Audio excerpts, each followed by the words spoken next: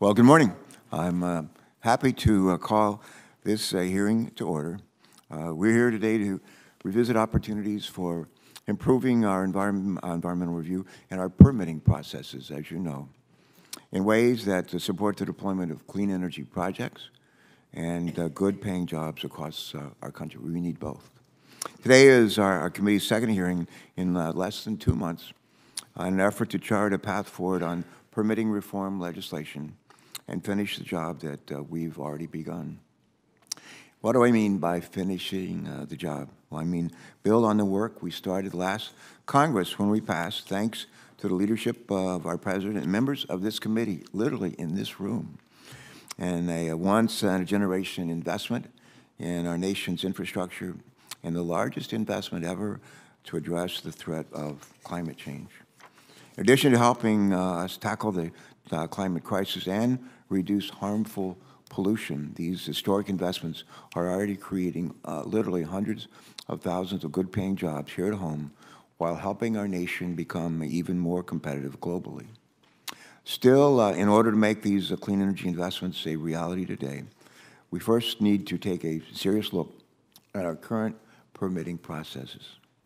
During our first permitting hearing just 3 weeks ago, we learned that our nation currently has 2 terawatts of clean energy power sitting on the sidelines, waiting to be connected to our electric grid. I'm going to say that again. Our nation currently has 2 terawatts of clean energy power literally sitting on the sidelines, waiting to be connected to our electric grid. We also learned at that first hearing that many communities still do not have a seat at the table, and they need to be heard during the permitting process. I believe we can do better, and we must do better. Fortunately, President Biden agrees, and so do many of our colleagues. As I said during that first hearing, I believe that a successful permitting reform proposal must accomplish at least 3 objectives, 3 of them. First, any serious proposal must reduce greenhouse gas emissions while upholding our nation's bedrock environmental statute. That includes addressing transmission barriers that make it harder for renewables to connect to the grid. Second, that proposal must support early and meaningful community engagement. And third, the legislation must provide businesses with certainty and predictability that they need to make informed long-term decisions. During that hearing, we were fortunate to hear from a diverse panel of stakeholders representing industry on the one hand and environmental groups on the other. And while our witnesses did not see eye to eye on every single thing, all 5 of them did agree about the importance of engaging with communities early on and protecting our environment as we work to improve permitting efficiency. And if I'm not mistaken, I believe our ranking member also, and many of our colleagues, also embraced this theme after hearing our witnesses' testimony. In fact, most, if not all, of the stakeholders we've met with throughout the past several months have acknowledged that it's not necessary to use a sledgehammer to crack a nut. In other words, we can achieve efficiencies without gutting any existing laws, and that's what we need to do. Unfortunately, a number of recent proposals, mostly from our friends over in the House of Representatives, aim to streamline the permitting process using very blunt tools and setting up what I believe is a false choice. If enacted, they may well strip away bedrock environmental protections under laws, such as the National Environmental Policy Act, or NEPA. And some of them would curtail or, in certain cases, outright eliminate the ability to seek judicial review of agency decisions.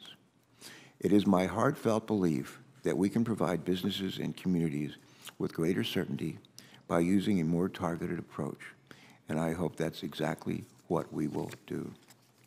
As Chair Mallory will point out in her testimony today, NEPA helps inform roughly 100,000 federal agency decisions and actions each year. Around 200 projects a year require an environmental impact statement, and that's the most comprehensive type of environmental analysis. That said, more than 95% of projects needing approval receive that approval under the most expedited form of environmental review. That's known as a categorical exclusion. Say, in everything I do, I know I can do better. I think that's probably true of all of us. And the same is true in this instance. We can improve efficiency, we can improve certainty, and we can improve predictability in the permitting process while also ensuring that communities have an opportunity to make their voices heard. Earlier this month, the Biden administration released new priorities to accelerate federal permitting and improve environmental reviews across a broad range of infrastructure projects. I think there are a number of good ideas from the Biden administration's proposal that could be, maybe should be, part of permitting reform legislation.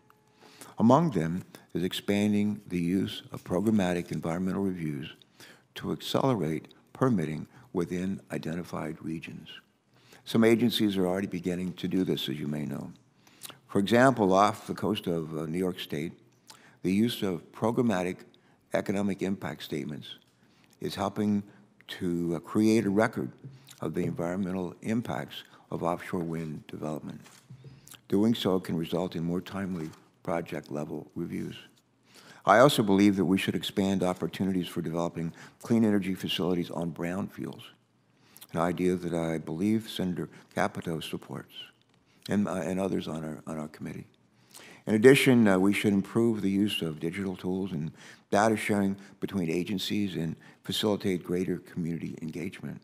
All ideas also supported by the Biden administration and by a number, maybe most of our colleagues. Still, as we work on this hugely consequential matter, it's important for us to hear from all stakeholders. And that's why I plan to soon release a permitting proposal as a discussion draft. That's what we're calling it, a discussion draft. And when I release it, I encourage our colleagues, I welcome our colleagues, along with members of the public, to provide us with substantive feedback. We also have much to learn about these proposals. We also have much to learn about how these proposals would interface with the work currently being done by the administration to promote timely, effective reviews. And that brings me to why we're holding today's hearing. This is an important hearing. We have a lot of hearings in this room. None of them are unimportant. This one's really important. But we're here to gain the perspectives of these witnesses, and we look forward to hearing from each of you, and we thank you for joining us today. And with that, let me turn to our ranking member, Senator Capito, for our opening statement. Senator Capito. Thank you, Mr. Chairman, and thank the three of you for being here today and for what you do every day for this country. Appreciate that. We're holding this hearing today to discuss a priority for both of us and many of us, modernizing and improving America's permitting process. America's are dealing now with rampant inflation, breakdown in supply chain, and aging, inadequate infrastructure. They're struggling with higher costs and less reliable infrastructure to heat and cool their homes, keep the lights on, get to school, and to work. The Bipartisan Infrastructure Investment and Jobs Act, which was born out of this committee, was designed to address many of these challenges by funding the build-out of more road, bridge, drinking water, and wastewater projects, and making the United States less reliant on other countries to meet its basic needs. A year and a half later, we are now seeing the implementation of that legislation, as well as that of the CHIPS legislation, CHIPS and Science Act, and even legislation that I did not support, the Inflation Act, all running into the same challenges that have dogged infrastructure development for years. It comes of no surprise to those of us who've been in and around this space for a while, and that is why I have consistently called for statutory reforms to the federal environment review and permitting processes, including most recently in the Restart Act that I introduced 2 weeks ago, joined by most of my Republican colleagues on this committee. The processes have become a bureaucratic, confusing maze. Even if a project sponsor successfully makes it through, or even if they make it through 3 different times under administrations of both parties, as with the Mountain Valley Pipeline in my state, they often hit more roadblocks, litigation. Activists opposed to building any new projects are standing at the ready with a lawsuit to add further delays and costs in the hope of killing a project or inflicting so much pain that a project sponsor will give up, eliminating jobs, tax incentives, tax revenues, and economic resilience in the process. as even John Podesta, the president's senior advisor, acknowledged in an event last week. Quote, "We got so good at stopping projects that we forgot how to build things in America. It's been this way for a while," end quote. The red tape, regulatory hurdles, and endless court battles faced by businesses slow and sometimes altogether stop critical projects. Ultimately, it is the American people who pay. We sometimes hear defenders of the broken system claiming that most projects make it through the environmental review, permitting, and litigation just fine. But that torturing of the data sort of misses the point. The projects that are getting held up the longest, and Administrator Martha Williams yesterday mentioned this in her testimony, the ones held up longest are those that are the most transformative and provide the most widespread benefits. These are the big-ticket projects, the ones that would provide affordable energy to a whole region of the country, create new construction jobs and permanent positions in manufacturing, or connect rural communities with new roads. These aren't examples pulled out of thin air. The Mountain Valley Pipeline, the Nucor Steel Mill, and Quarter H are examples of each types of these projects being held up by bureaucracy or litigation, and those are just pulled from my home state. I want to thank all of you again for coming here today. I look forward to hearing for your ideas. However, I'm concerned that your agencies are at best beautifying the existing processes with nice-sounding policy pronouncements that really do nothing, or are actively making the situation worse with more regulation and delay disguised as guidance to avoid an actual rulemaking process. Despite the rhetoric and vested interest in seeing those investments succeed, I have not seen the administration do anything to actually address the challenges that I have outlined. More than a year ago, your three agencies announced a permitting action plan. It then took your agencies 10 months to release guidance in the form of a 13-page memo to begin to implement that plan. It took 10 months to come up with a plan for the plan. Within a month after that memo was released, federal agencies were supposed to provide you with their own action plans to implement that guidance by April the 5th. Ms. Mallory, we talked about this on the phone the other day. I spoke with you about these documents, and you indicated that the administration does not intend to make those plans publicly available. I think it's important for us to hear what agencies have proposed to CEQ, OMB, and FIPSI to improve the permitting process as we continue our legislative efforts. We have tried for years in prior infrastructure laws to solve these problems with increased coordination and aspirational timelines, but as we sit here today, the problems persist and these solutions have not worked. That is why we need specific legislation. We cannot waste another year as delays and high inflation reduce the impact of these investments. To truly modernize our environmental review and permitting processes, we must actually amend the underlying statutes like NEPA, the Clean Water Act, and the Endangered Species Act. We need enforceable deadlines on environmental reviews, not goals or soft aspirational schedules that can be changed on a whim by agencies, but we need something that requires constant oversight. More importantly, we need to modernize these processes for all types of projects.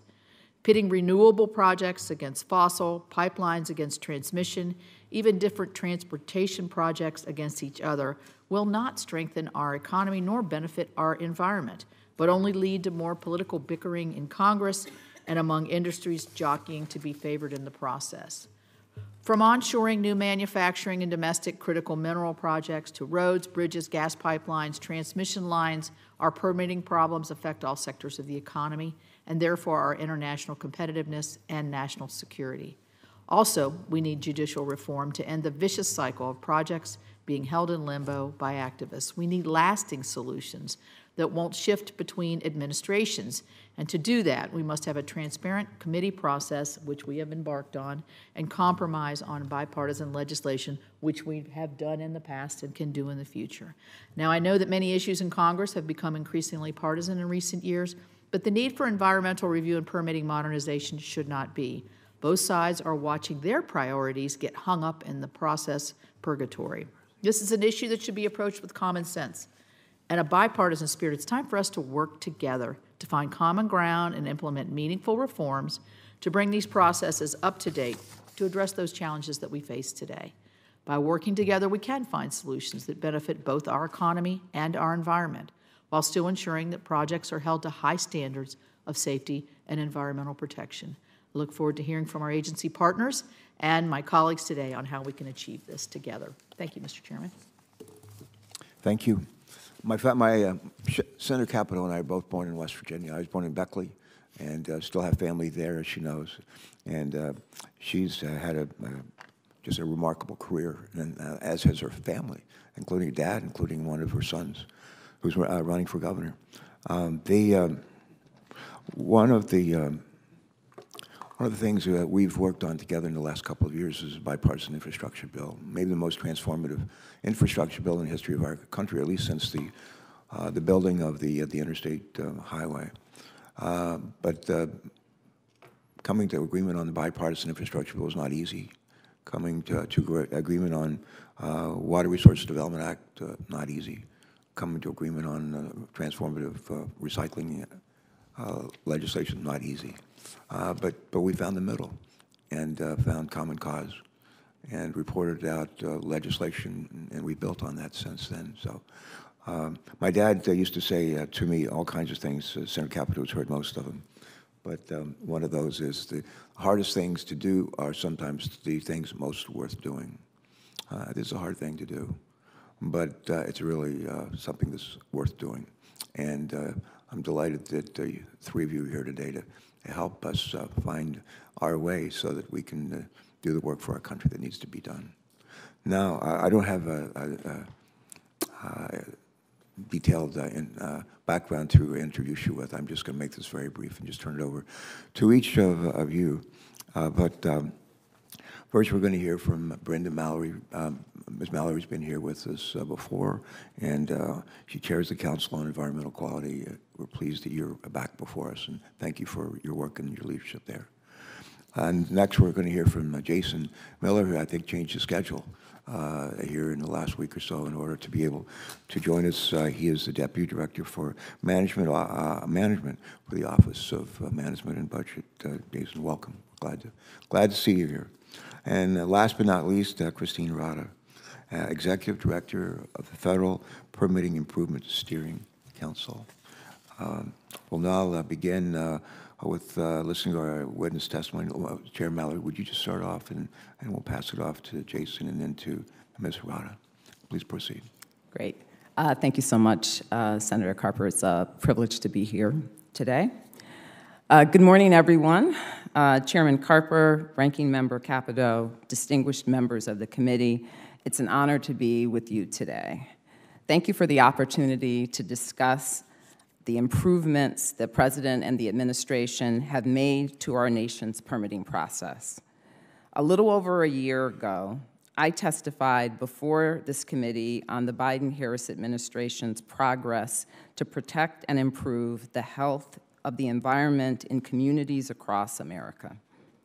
We have come a long way in a year, thanks in large part to the historic investments in the Bipartisan Infrastructure Law, the Inflation Reduction Act, and the CHIPS and Science Act. Your work in moving these laws and helping this administration rebuild American manufacturing, increase American competitiveness, create millions of long-lasting, good-paying jobs, and tackle huge challenges, including climate change.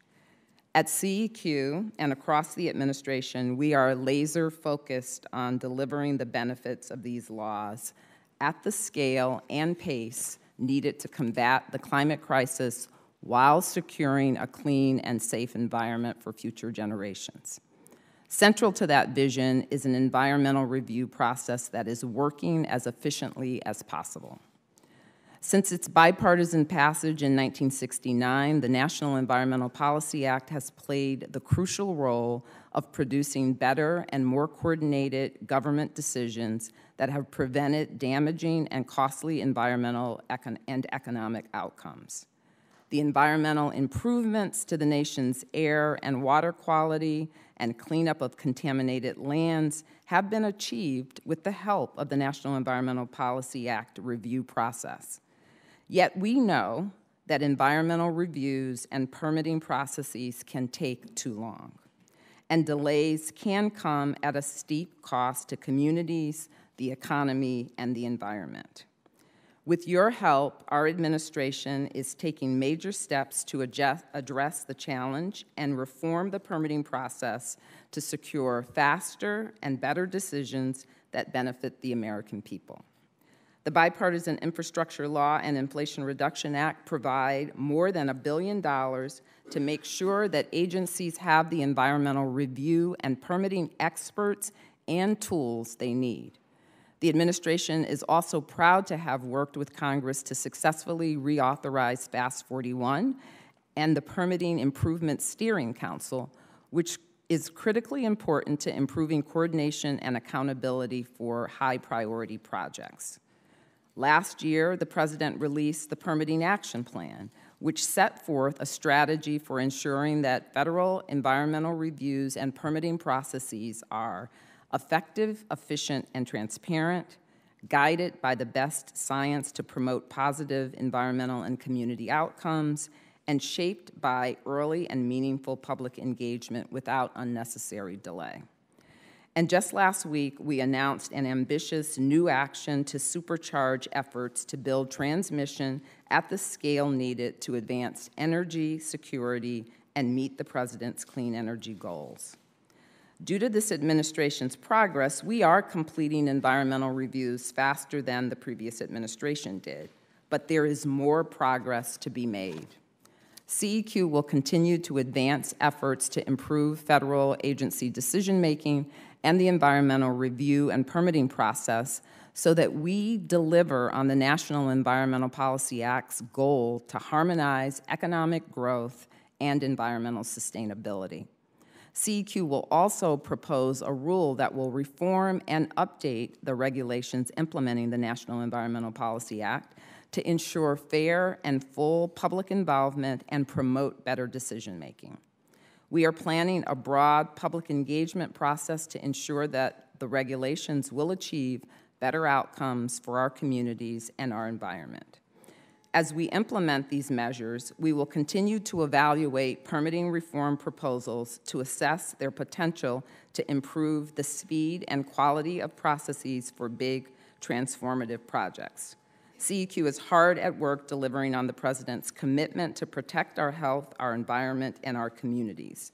The investments that you, Congress, have made will deliver the benefits of a cleaner environment to all Americans for generations to come. We will continue to work with you to strengthen supply chains, lower costs for families, grow our clean energy economy, support good-paying jobs, and deliver much-needed infrastructure while promoting early and meaningful public engagement and ultimately positive environmental and community outcomes. Thank you for the opportunity to testify today, and I look forward to your questions. Thank you very much, Chair Mallard. Good to see you. Good to hear from you today. Mr. Miller, delighted that you could join us. Thanks so much for making the effort. Thank you. Thank you, Chairman Carper, Ranking Member Capito, distinguished members of the committee. Thank you for the opportunity to speak with you on this important topic today, and thank you for your continued bipartisan leadership on improving the federal permitting and environmental review process.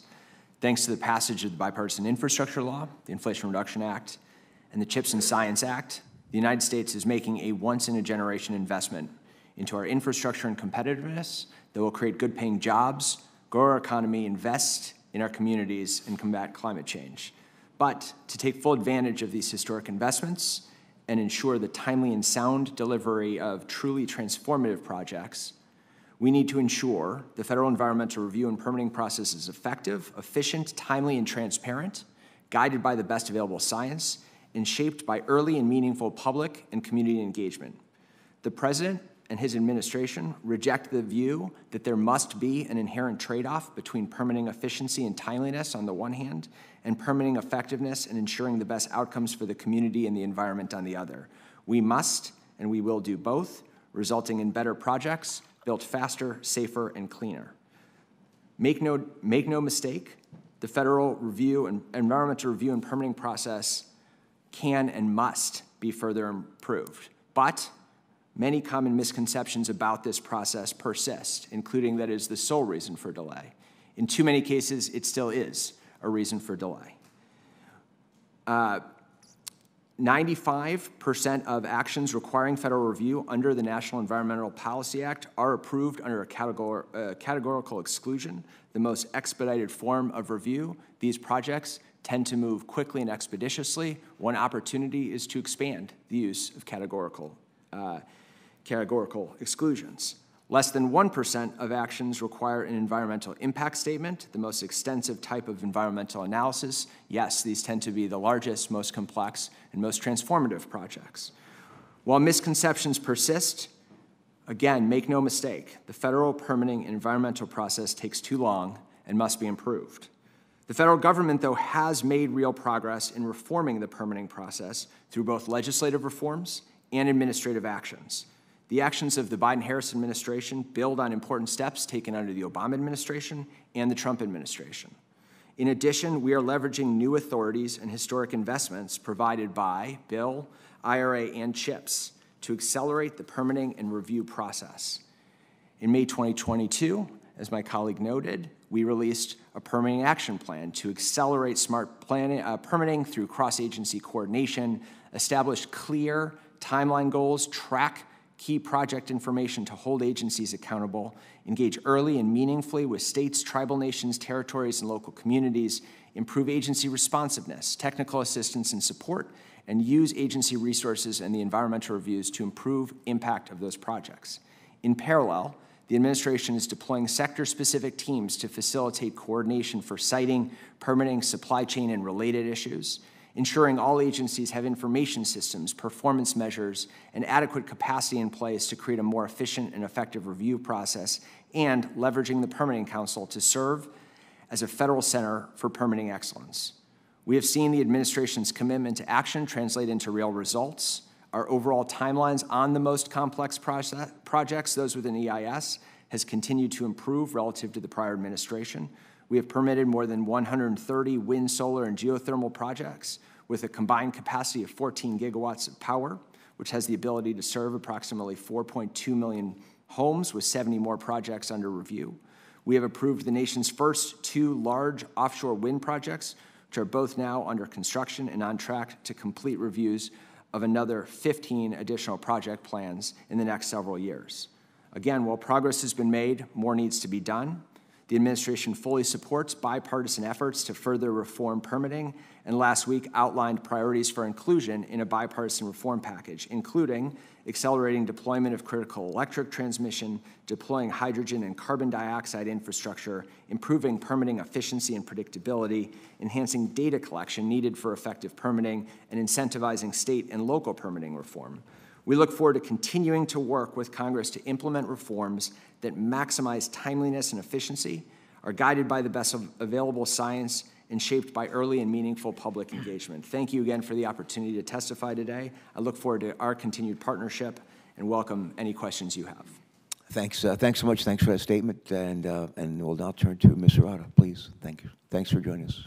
Right. Thank you so much, Chairman Carper and Ranking Member Capito and the distinguished members of this committee for the opportunity to testify today. In particular, I would like to take the opportunity to once again express my gratitude to Chairman Carper and Ranking Member Capito although the Committee on Homeland Security and Governmental Affairs holds jurisdiction over the Permitting Council, it was your interest, your leadership, and your commitment that enabled the passage of the provisions that ensures this nation will permanently benefit from the accountability, certainty, and transparency that FAST 41 brings to the federal permitting process. With the passage of the Infrastructure Law, the Inflation Reduction Act, and the CHIPS and Science Act, the United States is making generational investments in our infrastructure and competitiveness. And President Biden has been and continues to be very clear on his principles for building our nation's infrastructure and securing America's future, that we must address our climate goals, we must engage communities, and we must provide certainty and predictability for developers. I come to this role with extensive experience in the private sector as an investor, an advisor, a renewable energy developer, and an engineer. And as executive director, my goal is to make the United States the most attractive market for infrastructure investment. This means increased consistency in project delivery, reduce litigation risk, clear regulatory requirements, enhance predictability, accountability, and certainty in permitting processes. And together with the Permitting Council members, we work to deliver infrastructure projects that are economically and environmentally sustainable and achieve consensus with and benefit the impacted communities and tribal nations. Under President Biden's leadership, the Permitting Council has focused relentlessly on 4 vectors: to enhance coordination amongst agencies, enhance data sharing both among agencies and also with project developers, to provide more transparency and provide funding to support those efforts. Notably, Fast 41 does not elevate speed over the deliberation that is needed to deliver excellent environmental, economic, and community outcomes. And we have achieved a number of successes with this model. Since our inception, the Permitting Council has successfully permitted 31 projects, reflecting an estimated direct capital investment value of over $160 billion. Our current project portfolio is worth approximately $100 billion, and in the past year, we have successfully permitted 4 major projects worth approximately $40 billion. They include the 10 West Link transmission line in Arizona, South Fork Wind Project off the coast of New York, the Mid-Barataria Sediment Diversion Project in Louisiana, and the Alaska LNG pipeline and terminal. And since Congress has acted to make the Permitting Council permanent, we've seen renewed and increased interest in Fast 41 project coverage, particularly in the renewable energy, electricity transmission, carbon capture, critical minerals, and broadband sectors. Recently, we've added 2 tribal broadband projects in New Mexico and Alaska, and a critical minerals project in Arizona. To ensure the timely and sound delivery of much-needed upgrades to America's infrastructure, last year, the Biden-Harris administration, as my colleagues noted, published the Permitting Action Plan to strengthen and accelerate federal permitting and environmental reviews. And this plan is being addressed and deployed by an all-of-government effort at the senior-most levels. Cabinet officials are meeting on an almost weekly basis to work through permitting in a very hands-on manner. And we at the Permitting Council provide support to further drive creative solutions and to break down barriers. More than ever, our efforts to provide that predictability and certainty into the federal permitting process is vital, and our work directly impacts the United States' transition to a clean energy economy while providing good-paying domestic jobs and more equitable environmental and social outcomes. President Biden's been very clear on his expectations of us, and with the investments that Congress has appropriated to the Permitting Council, we are able to ensure strong agency coordination and community engagement up front to get those projects permitted, concrete in the ground, steel in the ground, boots on the ground, without compromising on public engagement, analytical rigor, or environmental protections. I very much look forward to continuing to partner with this committee and Congress to pass thoughtful permitting reform, and thank you very much for the opportunity to testify today on this important matter, and I look forward to your questions. Ms. Rod, thank you. We look forward to your answers to our questions. Thank you for an excellent statement. And for all of you, thank you for excellent statements. I'm going to kick it off with the question and then turn it over to our ranking member, Senator Capito. The first question would be for Chair Mallory.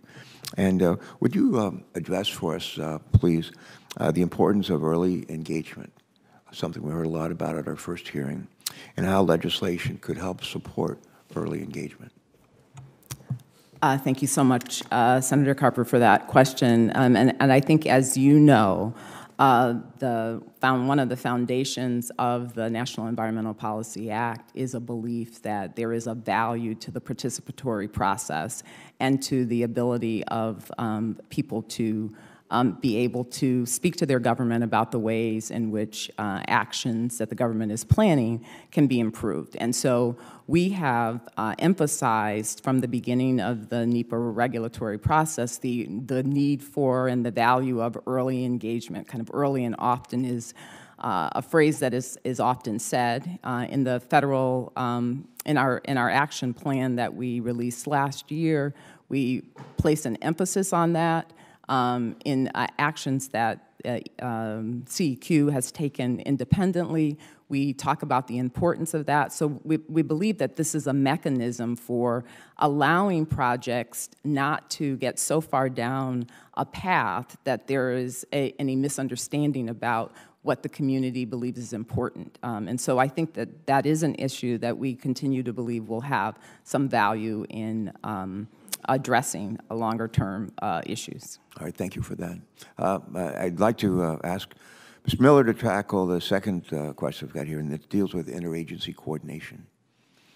Last year, The Biden administration released a permitting action plan that's been referred to here today to outline the administration's strategies to strengthen and to accelerate environmental review and permitting as well. One element of that permitting action plan is to promote early cross-agency coordination. My question is this: how does agency coordination facilitate or impede timely environmental reviews? And what administrative and legislative changes can help further improve that coordination, particularly in the context of clean energy projects? Chairman Carper, thank you for the question. And this has been a key reform that has been made both administratively and legislatively in terms of we have large complex projects that have multiple agencies with different permits. We've set up a process, and we're trying to reinforce that process and expand it across more projects where you have a single lead agency defining a clear timeline on the front end, bringing together all of the relevant agencies to establish a clear schedule associated with it, the analysis that needs to be done to drive forward on an overall project, make that timeline and project plan publicly available so that we're tracking it, monitor performance throughout by agency with the lead agency driving that charge. That's at the heart of the Fast 41 process for those projects. And we've been, through our permitting action plan, expanding the set of projects that are leveraging that approach. All right, thank you. Just as a follow-up, how important is it for the federal government to also coordinate with states as well as with, I guess, with tribal governments, with local governments, and just in order to facilitate the permitting process? Senator, thank you. Yes, incredibly important to coordinate with states, communities, both through the community engagement process to identify issues early, but also through the ongoing permitting process. There are efforts underway in Georgia, in New York, of state coordination between the federal government and the states, bringing all of the relevant entities together, sometimes in one room, to make sure that there's enhanced communication, that there's no balls dropped around what data analysis is being performed by whom and by when. That kind of simple set of steps is actually critical when you have multiple parties and multiple entities touching a complex project, making sure everyone knows who has the ball so that we can move it forward efficiently. Good, thanks. And a quick question for Ms. Hirata. As Executive Director of the Federal Permitting Improvement Steering Council, you play an important role in ensuring that major projects move forward in a timely fashion and also that they meet our national goals and priorities. My question is, what is the most important thing that the Permitting Council could do to improve federal environmental reviews in order to improve certainty while also improving environmental outcomes? Thank you so much for the question, Senator. In our view, we have a fairly unique perspective given the role that we play in terms of ensuring that agencies are indeed coordinating with one another for the various projects specifically, especially those that are in our portfolio. We are able to also observe trends across the various agencies, notably around two broad buckets, I would say. The first is around what are the policy issues or the policy questions that different agencies may have different perspectives on, and helping with escalating those or calling the question. The second area is around identifying where there may be resource allocation issues with respect to ensuring that the work gets done on time, on budget, and that we're working hard to ensure that you've got the right brains on the ground looking at the problem at the right time. All right, thanks, thanks so much. We may have time for a second round, and I hope to come back and be able to ask you a few more. Senator Capito. Thank you. Ms. Mallory, I wanted to ask you a question. In January, CEQ issued interim guidance for agencies to use in evaluating greenhouse gas emissions during their NEPA reviews. I would like to ask unanimous consent to enter into the record opposition to the guidance from the American Road and Transportation Builders Association, as well as the American Petroleum Institute, which details how its use will delay realization of many of the investments in the IIJA. So this CEQ guidance, I don't hear objection, so I'm going to enter it in there. No objection. Thank you. Thank you, guys. Thank you, guys. I'm right here. The CEQ guidance follows a trend of federal agencies using guidance documents to try to force policy or regulatory changes outside the rulemaking process and without congressional authorities. One recent example was the Federal Highway Administration policy memo that was issued in 2021, which the agency rescinded this year amidst opposition, including from myself. So, Ms. Mallory, is this merely guidance? Do you feel it is not binding on federal agencies?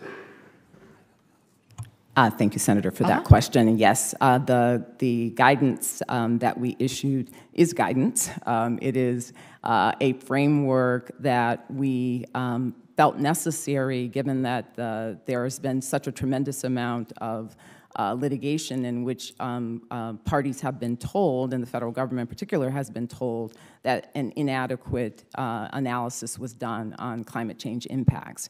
And so the guidance was essentially to help and ensure that we have greater clarity and consistency across the government in how the analysis is approached, and that that agencies are walking through and thinking through the issues that need to be addressed in a greenhouse gas guidance in order to meet the concerns that have been raised by courses. So agencies can use different tools and approaches, and they have used that as a framework that they can move forward on. Did you have public comment on that guidance? The guidance was put out for comment at the time that it was issued. Yeah, so I think that's kind of unusual for guidance as opposed to like rulemaking, and so I don't know why you'd need public comment on a guidance document. That we often do comment on guidance. Mm-hmm. What's the statutory authority that you would move in this direction? NEPA itself covers the impacts that would come from climate change, and that's clear, and the courts have clearly said that. And so the idea of the CEQ helping agencies to think about how they meet that requirement is consistent with our statutory direction. Okay, so Mr. Miller was saying in his. I saw your head nodding when I got into the complicated, I think we agree, the complicated big projects are the ones that we're really having the problems with on both sides of the, wherever you are, ledger you're on, those are the ones that are causing the issues. And you mentioned that things were, you have single clear deadlines now in a coordination fashion. I mean, this is just not what you're hearing on the ground. I mean, we have a major project in our state, and the federal agencies aren't talking to one another. It's just a serious delay process on the ground, and to the point where it could cause a project to either A, leave, or B, be postponed for another year because of environmental impacts, which this project is trying to ameliorate in a specific period of time that they can do it. And because the permit is so slow coming, they may not have enough time to move the muscles, basically, is what it is in the river. So I guess, what am I missing here? Why are we here if everything's going better and we're coordinating better? What are we going to do here to make these projects move faster? All I've heard is earlier engagement by the public. And, I don't have a big objection to that, but is that the only suggestion? I think we can both say that we have improved the process, but we are far, far short of where we need to be. I think those can be both true. On the question associated with coordination, there are expectations and making sure that we have a clear project plan in place with deliverables associated with the overall timeline that is transparent. Yeah, but they blow by their timelines. So the agencies blow by their timelines. For timelines, and I think this is an important area and an area that we do need to continue to improve. One, for each time that there is a delay in a project, we should all be crystal clear on the cause of delay. Agencies are required to have remediation plans in place, and one of the ways in which we try and hold them accountable is when there is a delay, they need to identify specific challenges. The other area that we do need... I don't mean to interrupt you, but what does that really do? If they blow by their deadlines, and you're just asking them, well, you have to give me a reason why you're blowing by your deadline. Right. So That doesn't sound very right, harsh. historically, you had separate permitting processes that were operating independently. What we're trying to do is create them under an overall coordinated project plan with a lead agency responsible for delivering One that. federal decision. Right, which is a requirement under the bipartisan infrastructure Which has not been implemented over law. at the federal highways sufficiently to make those projects go, and that's been well, I think President Trump put it in, and then we codified it in the IIJA. Right. So we're still not getting satisfactory results from that. So the core construct of one federal decision for transportation projects is something that is being implemented that we need to, yes, continue to improve on overall process. One area that we need to tackle together is both investments in agency staffing and investment in agency systems. Yes, we need better coordination with clear timelines, but some of our processes are still paper-based. This is not just a problem in the permitting space, this is a problem more broadly, but it is exacerbated in the permitting space because you have multiple agencies, so you're sharing data in ways that are inconsistent, you're redoing analyses at times because you don't have the systems in place. Those are areas that we also need to improve, which would enable coordination to be more effective. I don't want to defend that the way it is being done right now is optimal. What I do want to say is we have made real progress. We are committed to it. I welcome working together with you in this committee to make sure that we're making more progress. Thank you. Before I turn to Senator Cardin, I make a unanimous consent request. A reason why it's important for the federal government to address climate change in the permitting process and rulemaking is that climate is a real problem, and an expensive one, too, I'd add. I want to ask unanimous consent to submit for the record an accounting of billion-dollar weather and climate events by the National Oceanic and Atmospheric Administration. It tells us that over the last 5 years, extreme weather and climate disasters have cost the American people, get this, more than $595 billion, that's billion with a B, $595 billion in economic damages. That's, on average, I think about $120 billion every year. Both of these figures are nearly double the 43-year inflation-adjusted annual average cost. Without objection, so ordered. Senator Cardin, welcome. Thank you. Let me thank all three of our witnesses. Is one of these witnesses a constituent of yours? At least one. I know Mr. Miller lives in Maryland. I know the other two would like to live in Maryland if they don't, so. Oh, two of the three live in Maryland. Why aren't you living in Maryland? Let me first thank you. And I'm going to take a little bit different tact here because the permitting process is there for a good reason. And I am more concerned about the reasons for permitting being carried out than a rigid time schedule or a rigid decision-making process that could lead to the wrong decisions being made. So, Mr. Miller, let me start with the permitting action plan. I want to concentrate on the fifth part of that, which is adequately resourcing agencies and using the environmental review process to improve environmental and community outcomes. The Inflation Reduction Act, we've heard a lot about it, but one of the things it did is provide additional resources for permitting. So since you are the person responsible for those funds being allocated, have we made progress in providing adequate resources to the agency so they can carry out these functions? We don't always get the same degree of support from our Republican colleagues who are complaining all the time on the time limits as to resourcing the agencies so that they can handle the responsibilities. Thank you, Senator. And yes, a critically important issue, as I was noting to Ranking Member Capito. The $1.1 billion provided by the Inflation Reduction Act, $750 million to different agencies, $350 million to the Environmental Review Improvement Fund that FIPSI manages, are absolutely critical. The bipartisan infrastructure law also provided administrative resources which can be used for permitting. We're working with agencies both on an agency-by-agency basis and through the sector-specific working groups to identify areas of shortage. Staffing is one of them. So not only are we making sure that agencies are allocating the resources appropriately, we've looked and gone agency by agency and what their staffing needs are.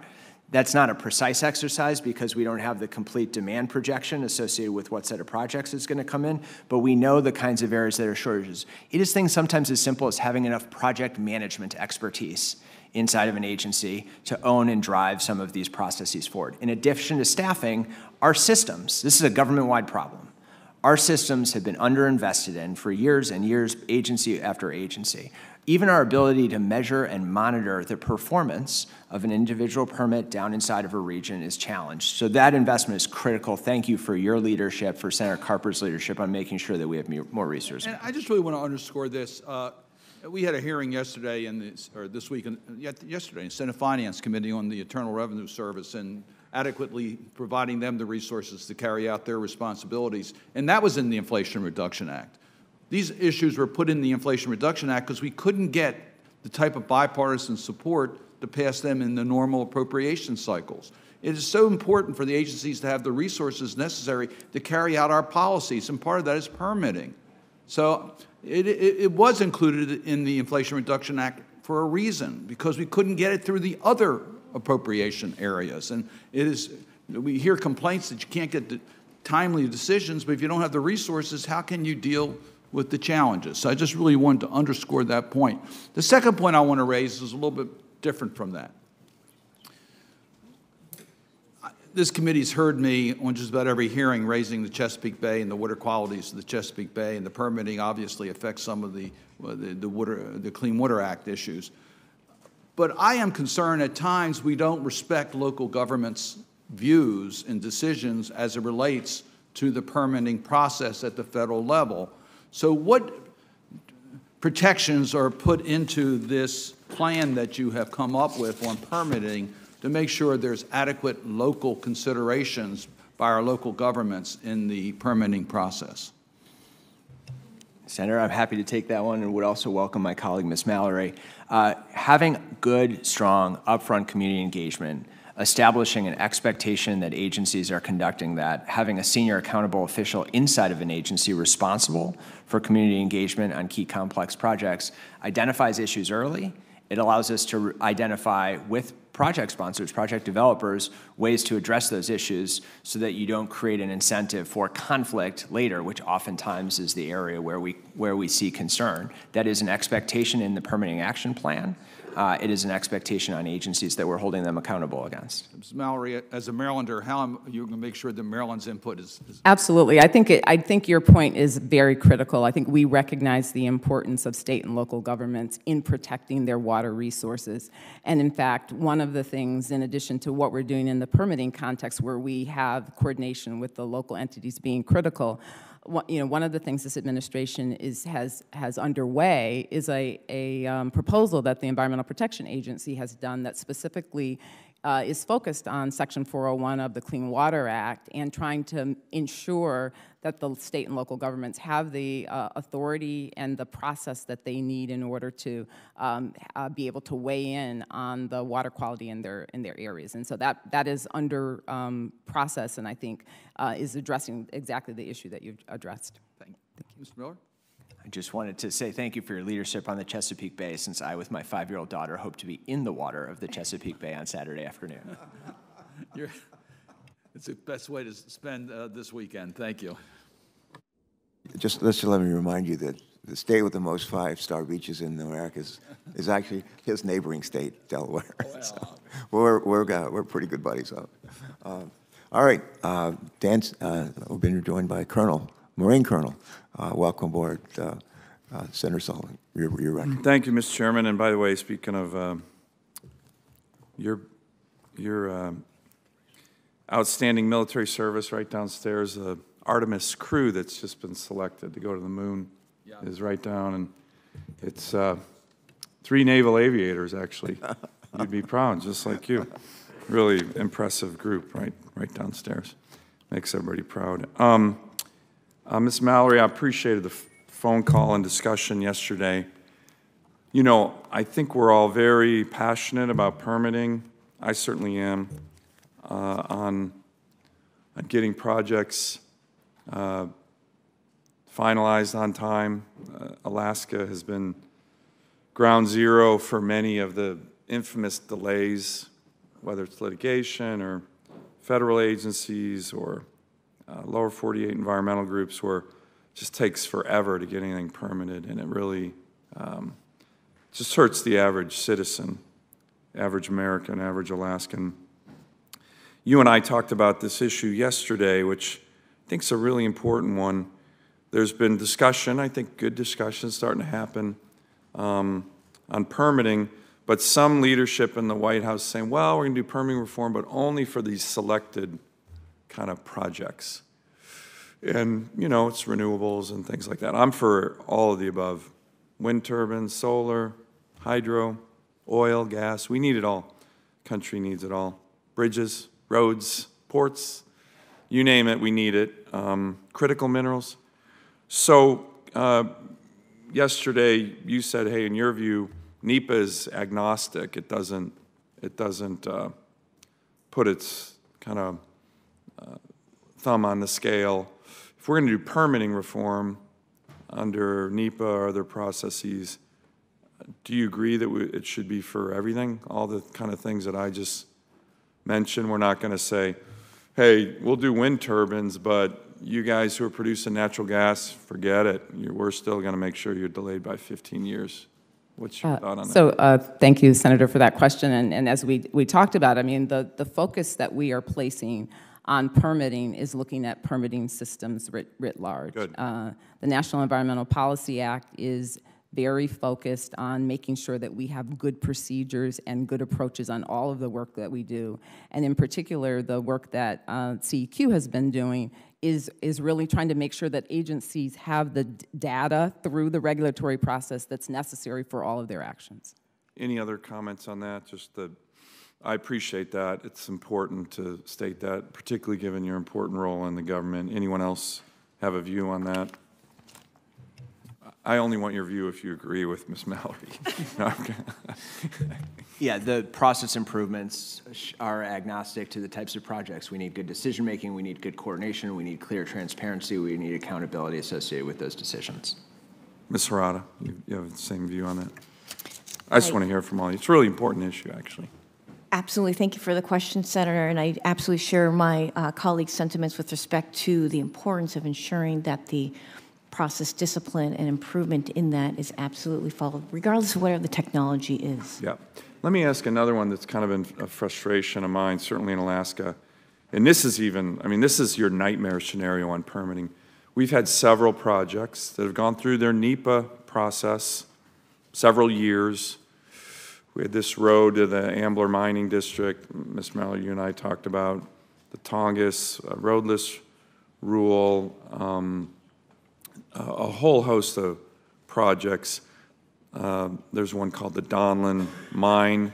It's a big gold mine on Alaska Native-owned land. And what happens in Alaska, and unfortunately the Biden administration has really been problematic in this regard, you've been going to a number of projects that have gone through NEPA, gone through an EIS, taken 5, 6, 7, 8 years, cost $10 million bucks, and groups come and say, well, we didn't like that. Biden administration, reopen that, reverse that. And you're doing it, man. You are doing it in my state. And you want to talk about killing certainty. I mean, if you have a 6-year NEPA process that costs $10 million bucks, example, the Ambler Mining Road, and the day the president holds his critical minerals summit, the Department of Interior says, by the way, Alaska, we're going to reverse that. You didn't consult enough. That's the big excuse you guys use for us. What does that do to investment? What does that do to certainty? I mean, can you commit to this committee that, hey, if you do a 7-year NEPA process, costs $10 million bucks by the professional staff of the federal agencies? Yeah, it was with the previous administration. I know you don't like those guys. But the vast majority of these were done by the professional federal employees. And then you come back and say, we're going to reopen that, and you Alaskans start again. They're trying to do that right now on a mine called the Donlin Mine. It got its record of decision 5 years ago. 5 years ago. I mean, we will turn into a banana republic if we start going to projects that were fully permitted 5 years ago and say, we're going to reopen that. So what's your thought on that? I mean, permitting has to involve certainty. Reopening old EISs and records of decisions because some lower 48 environmental group is asking you to do it is not certainty at all. Can I get your guys' views on that? Because it's a huge problem in my state You're doing it a ton. I have a whole list that I could submit for the record, but it's crushing my state, the workers, certainty, investment. And it's just not right. Like I said, Venezuela does this, but America shouldn't do this. We're a country of the rule of law. Do you have a view on that? Yeah, thank you so much, Senator. I appreciate the question. And I think as we discussed yesterday, as we're moving forward, one of our main goals is to make sure that we're giving the agencies clear enough guidance about what they need to do in their environmental review processes so that they can proceed in a way that people can rely on it. I think you've described a number of different circumstances in which the judgment was that the environmental analysis was not adequate or the consultation was not adequate. And so what we're trying to do— I mean, how often, respectfully, that's just a— you know, you're using that excuse in Alaska all the time, and we have these EISs that are completed, records of decision, millions of dollars spent, 6, 7 years, and you're coming in going, not enough consultation, start again. I mean, that is the death sentence to any kind of— I want to get your guys' commitment to stop doing that, right? I mean, these are records of decisions that have been made by the professional federal government employees in your guys' positions, Department of Interior, and it's just killing the idea of certainty, particularly when it's focused on one state. We know it's my state that gets most of the action. Can I get your commitment, though, to just be really skeptical about doing that? You finish the EIS, the record of decision comes out. Again, right now they're trying to do it. There's a group trying to do it on the Donlin mine. 5 years ago, we got all the records of decision. Some groups are trying to reopen it. We should just tell them no. Yeah, I guess what I'm saying, Senator, is that I think what we have found, and I don't want to get into individual circumstances because I'm not familiar with it, but what we have found in a general way is that when there's a weakness in the analysis, then we're going to find ourselves in court in ways that are going to lead us to go back anyway. And so I think the agencies are trying to balance that. So on the particular circumstances you're describing, I don't know those details, but I do know that that's been an issue that's come up. Okay, thank you. Thank you, Mr. Chairman. Yeah, Mr. Miller, you want to have anything you want to add to that? No, Ms. Serrano? Okay. All right, we've been joined by Mark Kelly. Thank you. Senator Kelly, you're recognized. Welcome. Thank you, Mr. Chairman, and thank you for being here today. I've got a similar question that Senator Sullivan had.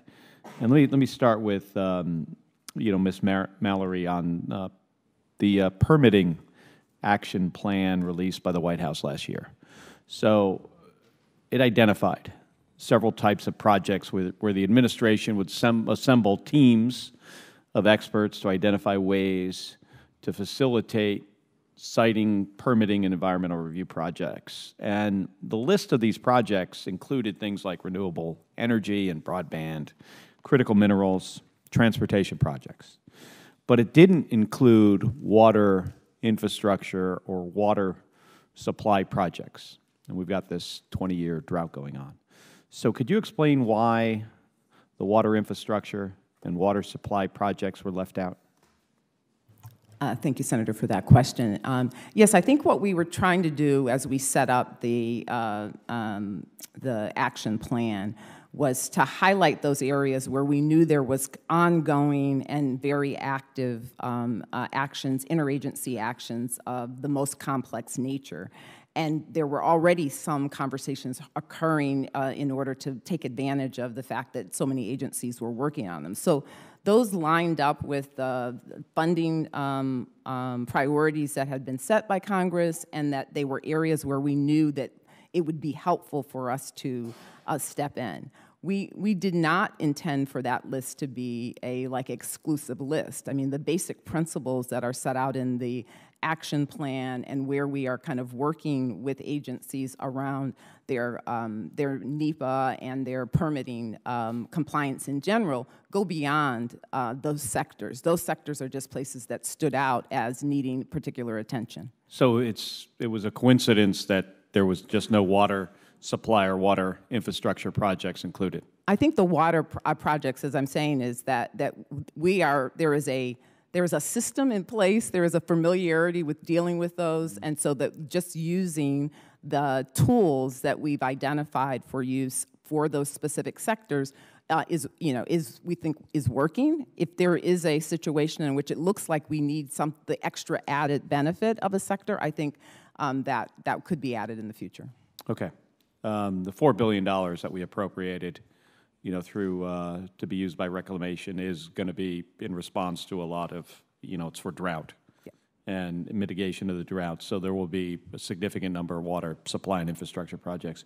Can you talk a little bit about the actions, specific actions that your office has taken and the administration has in collaboration with reclamation to ensure that as we start this process, the NEPA process, that we don't face significant delays? Is there anything that you can specifically point to? Yeah, so this is, to me, is another good example of where having the extra, the funding that is focused on staffing and resources from the IRA has been really important in allowing the agencies to position themselves around the compliance that's necessary. We have a separate, under the climate policy task force, a separate drought-focused interagency group, and that interagency group talks about the range of issues that come up with respect to those projects and how we can get ahead of any anticipated challenges, and that is working to assist us so that we're able to move forward on these projects quickly. And Mr. Miller, anything more that you could share on actions that OMB and the administration's taking to support the deployment of more water infrastructure projects? Senator, thank you, and thank you for the question and your leadership on this issue. As my colleague noted, staffing is an area that we've been particularly focused at the Department of Interior, but also more broadly. One of the things we've been trying to support is identifying the specific capabilities and capacity that are needed for permitting these projects to make sure they're moving forward, and working with the Office of Personnel Management to make sure that we have the HR strategic resources, the hiring authorities needed to onboard. The second area that we've been looking at is systems capacity. We've been using some expertise from our U.S. Digital Service to dig in on that question, how data is captured, how data is shared, the underlying IT systems for both performance measurement as well as capturing information necessary for both analysis and the permits. And finally, if I could just have a few more seconds, Mr. Chairman, Ms. Harada, would a water supply project that's funded by reclamation using IRA funds be eligible for Fast 41 for that process? Thank you so much for your question, Senator. As a Southern California native, the drought issue is absolutely central to our family's concerns. To answer your question, sir, fundamentally any project that is subject to NEPA and requires over a $200 million investment can and does qualify for Fast 41 coverage. Water infrastructure is indeed one of the covered sectors that is authorized for us within the Fast 41 statute. So the bottom line answer, sir, is yes. And, we noticed that there were only 4 reclamation projects listed on the permitting dashboard that your office maintains, and none of them were Fast 41 covered projects yet. So why do you think so few water supply projects get listed on the dashboard?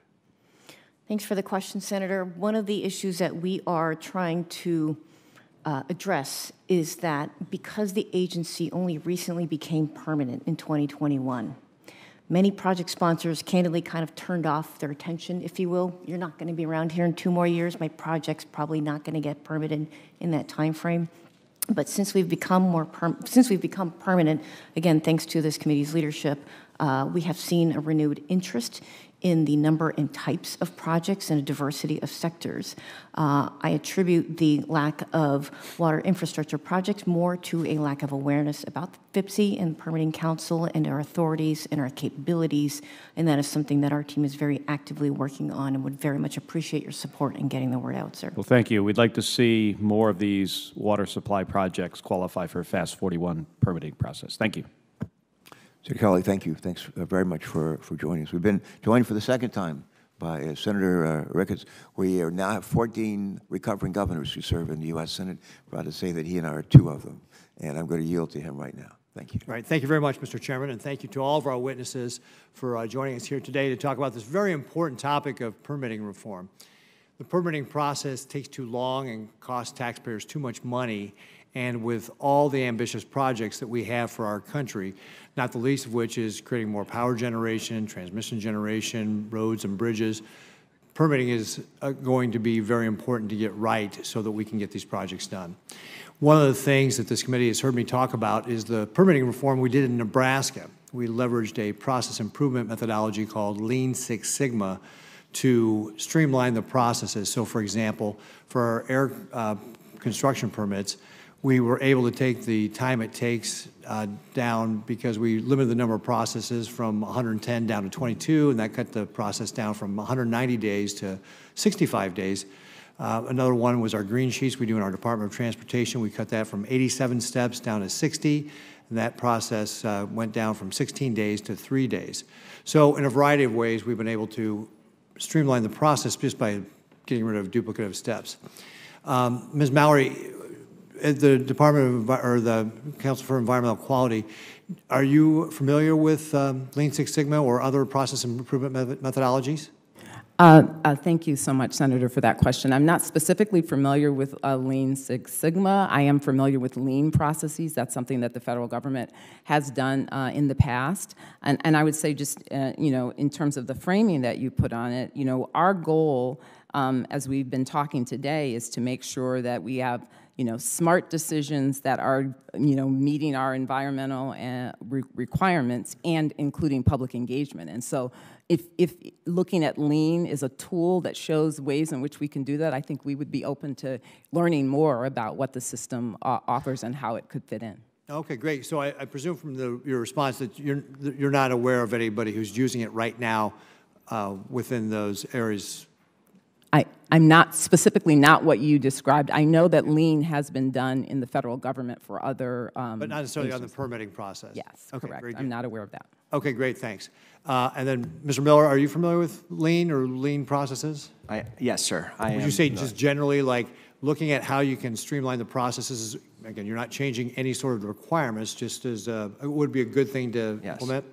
Absolutely. I'm not a Lean Six Sigma black belt, but I am familiar with it. We should, that is a technical term. The process reengineering is something that's absolutely necessary in this space. I think what you're speaking to, cutting out unnecessary steps, unnecessary back and forth. One of the complicating factors in this instance is steps required between agencies. So we both have to do processes that look internally within an agency and then more broadly, as well as the engagement from that process with state and local governments and the project sponsor to just cut out waste from the system. Funny you should mention black belts, Mr. Miller, because we actually trained up a number of our teammates, everybody got white belt training, which is the introductory level, but we also trained up over 5,000 yellow belts, we did green belts, executive green belts, and then our black belts actually were responsible for working on processes that involved multiple agencies within the state of Nebraska, so there's an opportunity there. And then, Ms. Harada, thank you very much for your work on the Federal Permitting Improvement Steering Council. Are you familiar with Lean Six Sigma and those, or typical types of process improvements? Thank you for your question, Senator. As a former management consultant, I'm rather familiar with Lean Six, and I think the work that you did in Nebraska is fantastic. To build on both my colleagues' answers to your previous question, sir, we are indeed undertaking some of those types of efforts with much more focused on a particular project, if you will, working through both not just from the process step side of things, but also from the policy and ensuring that we are ensuring that there's good data sharing both between the federal agencies as well as with the state governments that we're working with as well.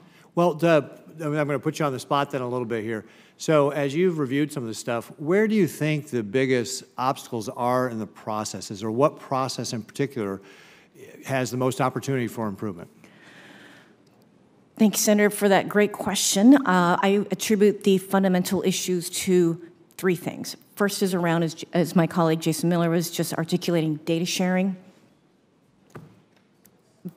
enhancing the technology and the types of data that we should be sharing, not just amongst the federal agencies, but also with our state colleagues, and with the project developers would be absolutely vital to ensuring that we're cutting down the time frame and making that a lot more efficient.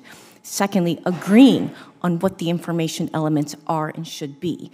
We find in our experience at the Permitting Council that frequently there is a lost in translation element, that frequently federal agency biologist nerds don't speak broadband deployment. Now, just so you know, I am a biology major, okay, just so you know. Careful there. I'm an aerospace engineering major, sir, and yes. And so therefore, that type of nerd speak, they don't speak the same kind of English. And so we do serve that type of translating role, if you will. And certainly, last but not least, having that clarity around what the master chart, Gantt chart, should look like. What is the critical path for ensuring that we can get the permitting process through? Having that kind of transparency and coordinated project plan, and as I think also super critical to ensuring that those kinds of processes go much more smoothly. Great. Thank you very much. Appreciate it. Thank you, Mr. Chairman. I think you two have found common cause. They speak the same language. That's great.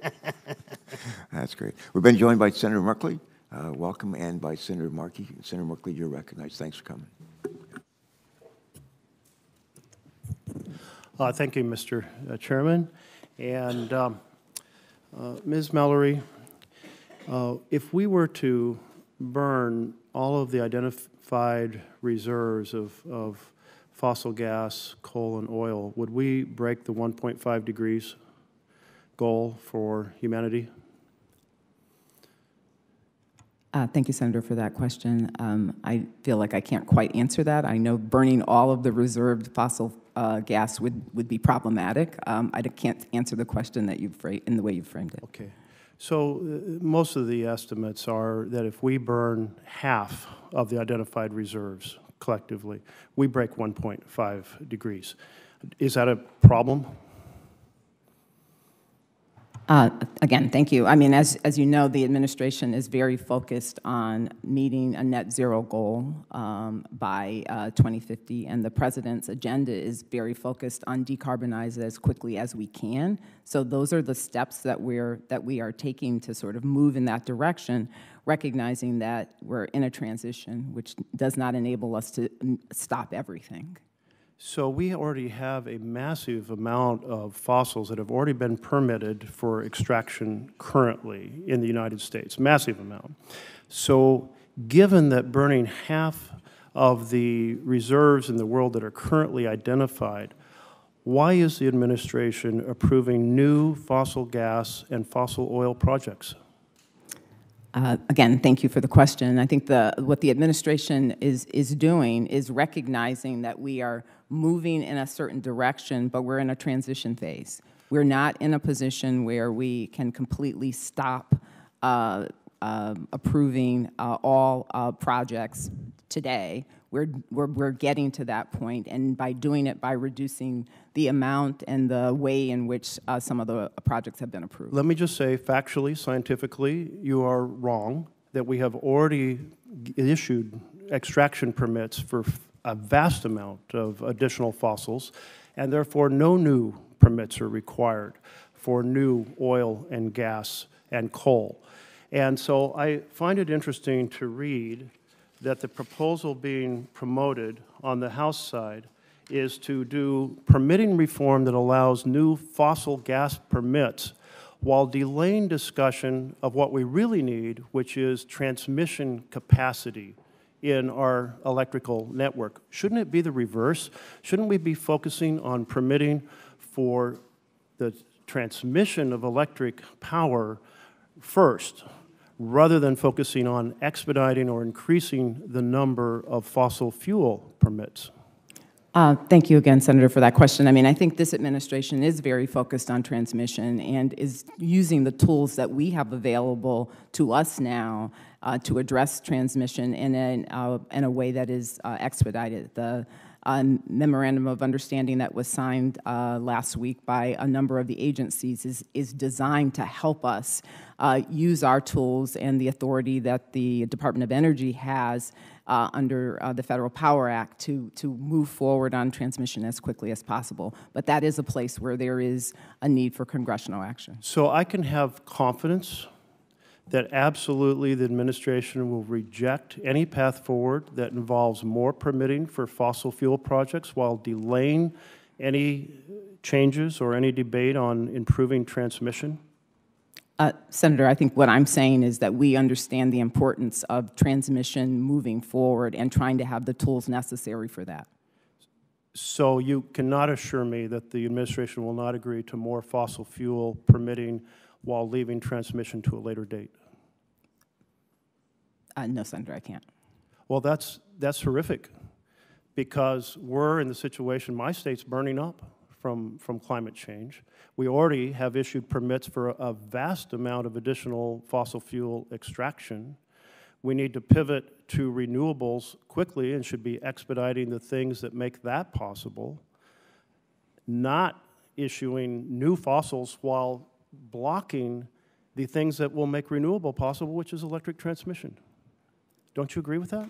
I think, Senator, as I said, I think the administration is trying to look holistically at where we are at this moment and trying to move as quickly as possible towards the decarbonization and using our means to do that. There are circumstances in which I think the administration has felt that permitting was necessary, and that is how they acted. All right, I'll just close by noting I was just recently in Southeast Asia, and one of the countries I was in was Indonesia, which has a very large coal industry.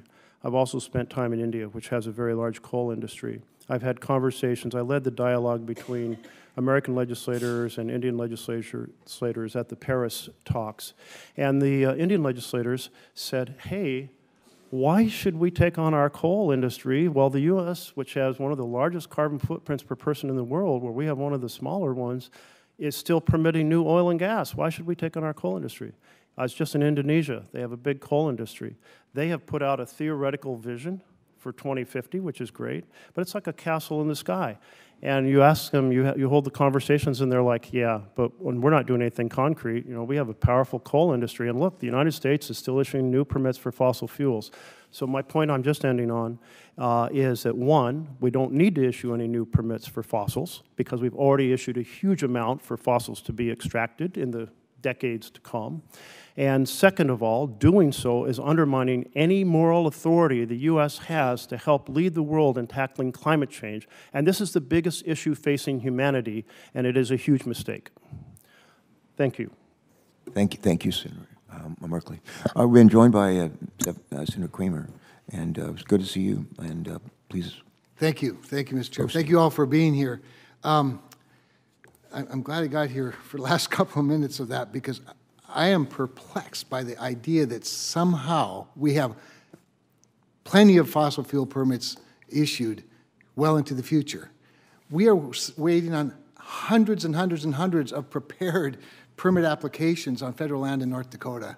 The cleanest oil, by the way, in the world, and produce the cleanest in North Dakota, even after a judge has ordered the administration to stop violating their law and doing the required by law quarterly auctions on the federal lands. It's incredible. And the idea that somehow we're going to just electrify everything with some new transmission lines. By the way, I cited lots of transmission lines when I was on the North Dakota Public Service Commission.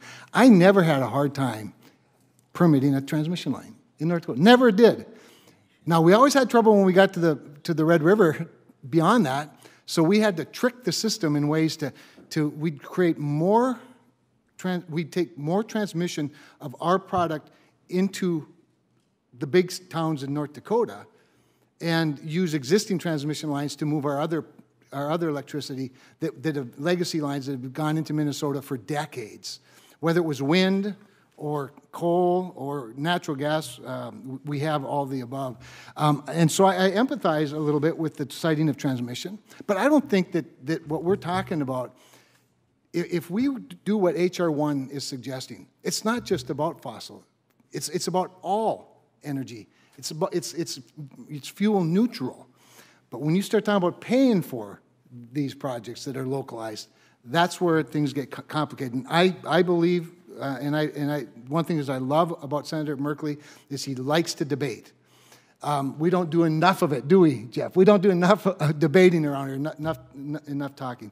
So anyway, all of that, and I haven't even begun. But anyway, I thank you all for being here. I have a question. I may not ever get to any of them that were prepared, but one thing is, first of all, I'm disappointed that there aren't any agencies here that actually issue permits, but I'm hoping, Mr. Chairman, we'll have one of those too, right?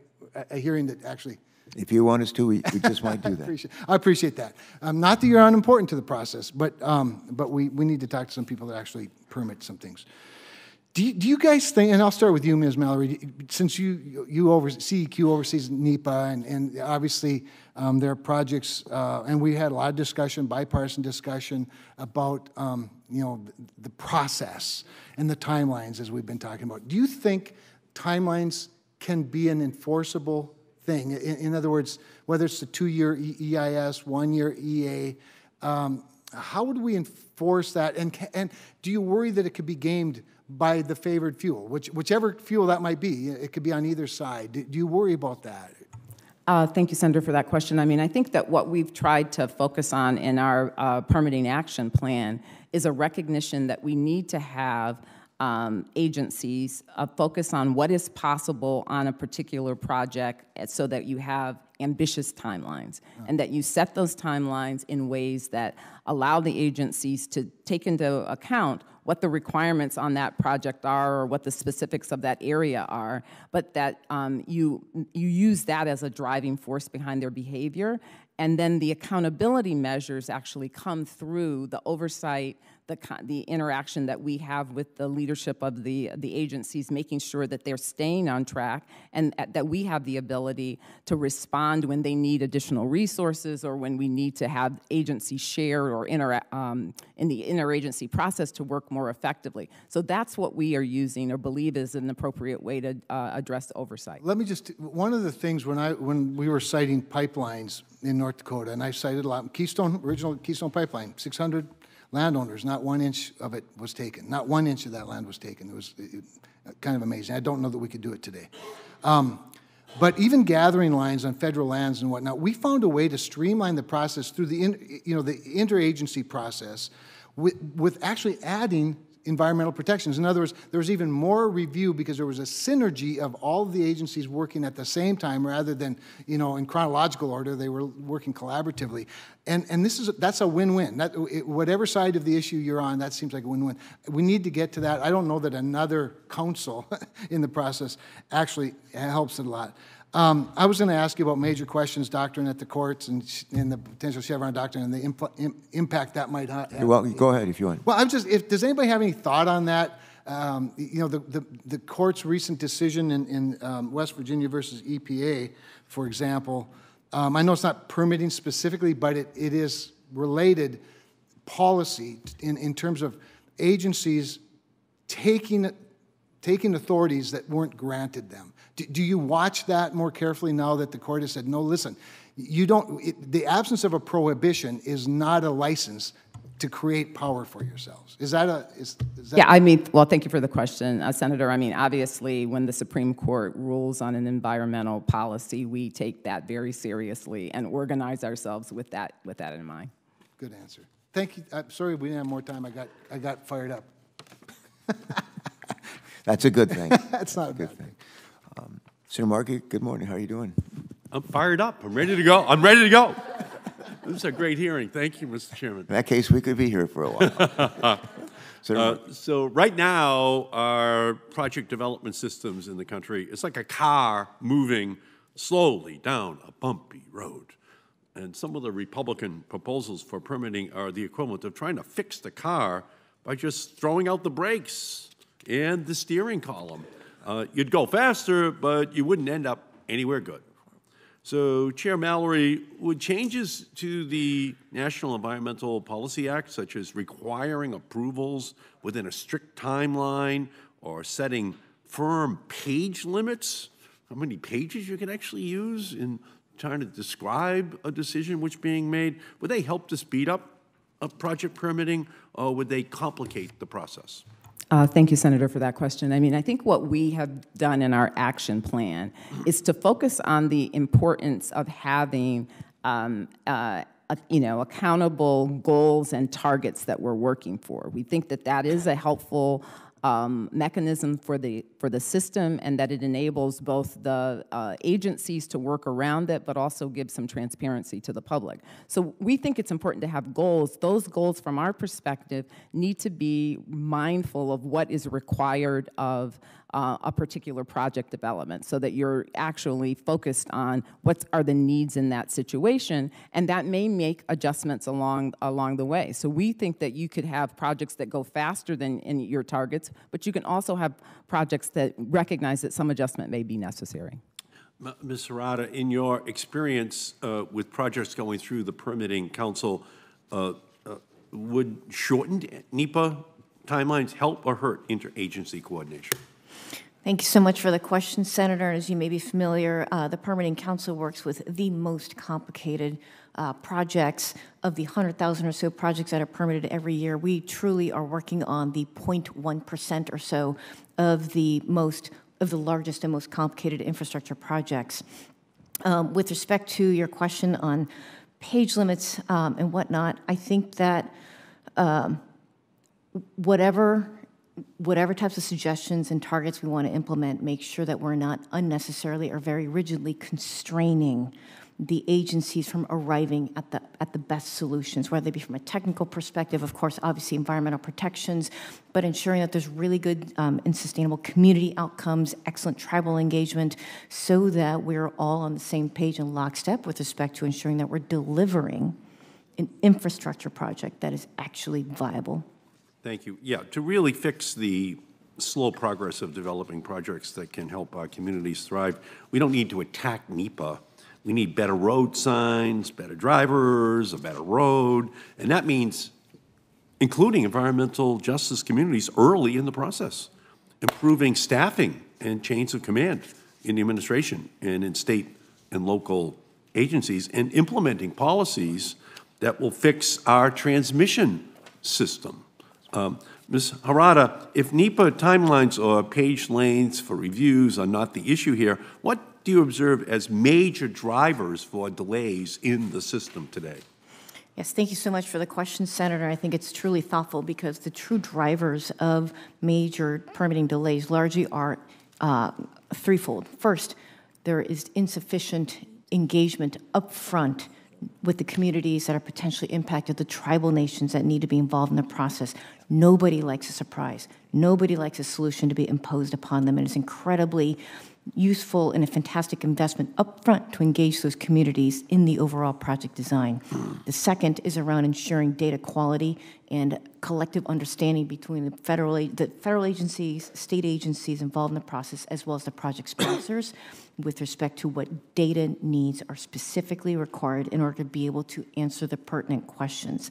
And certainly, last but not least, in that regard, ensuring that there is sufficient agency capacity available to be able to actually do the work that is needed to ensure that we're following the respective authorities. Thank you. And if we don't have public engagement and consultation with tribal and environmental justice groups, and if environmental assessments and impact statements are rushed or poorly done, projects can be held up in the courts and wind up with even more opposition from local stakeholders. It's the paradox.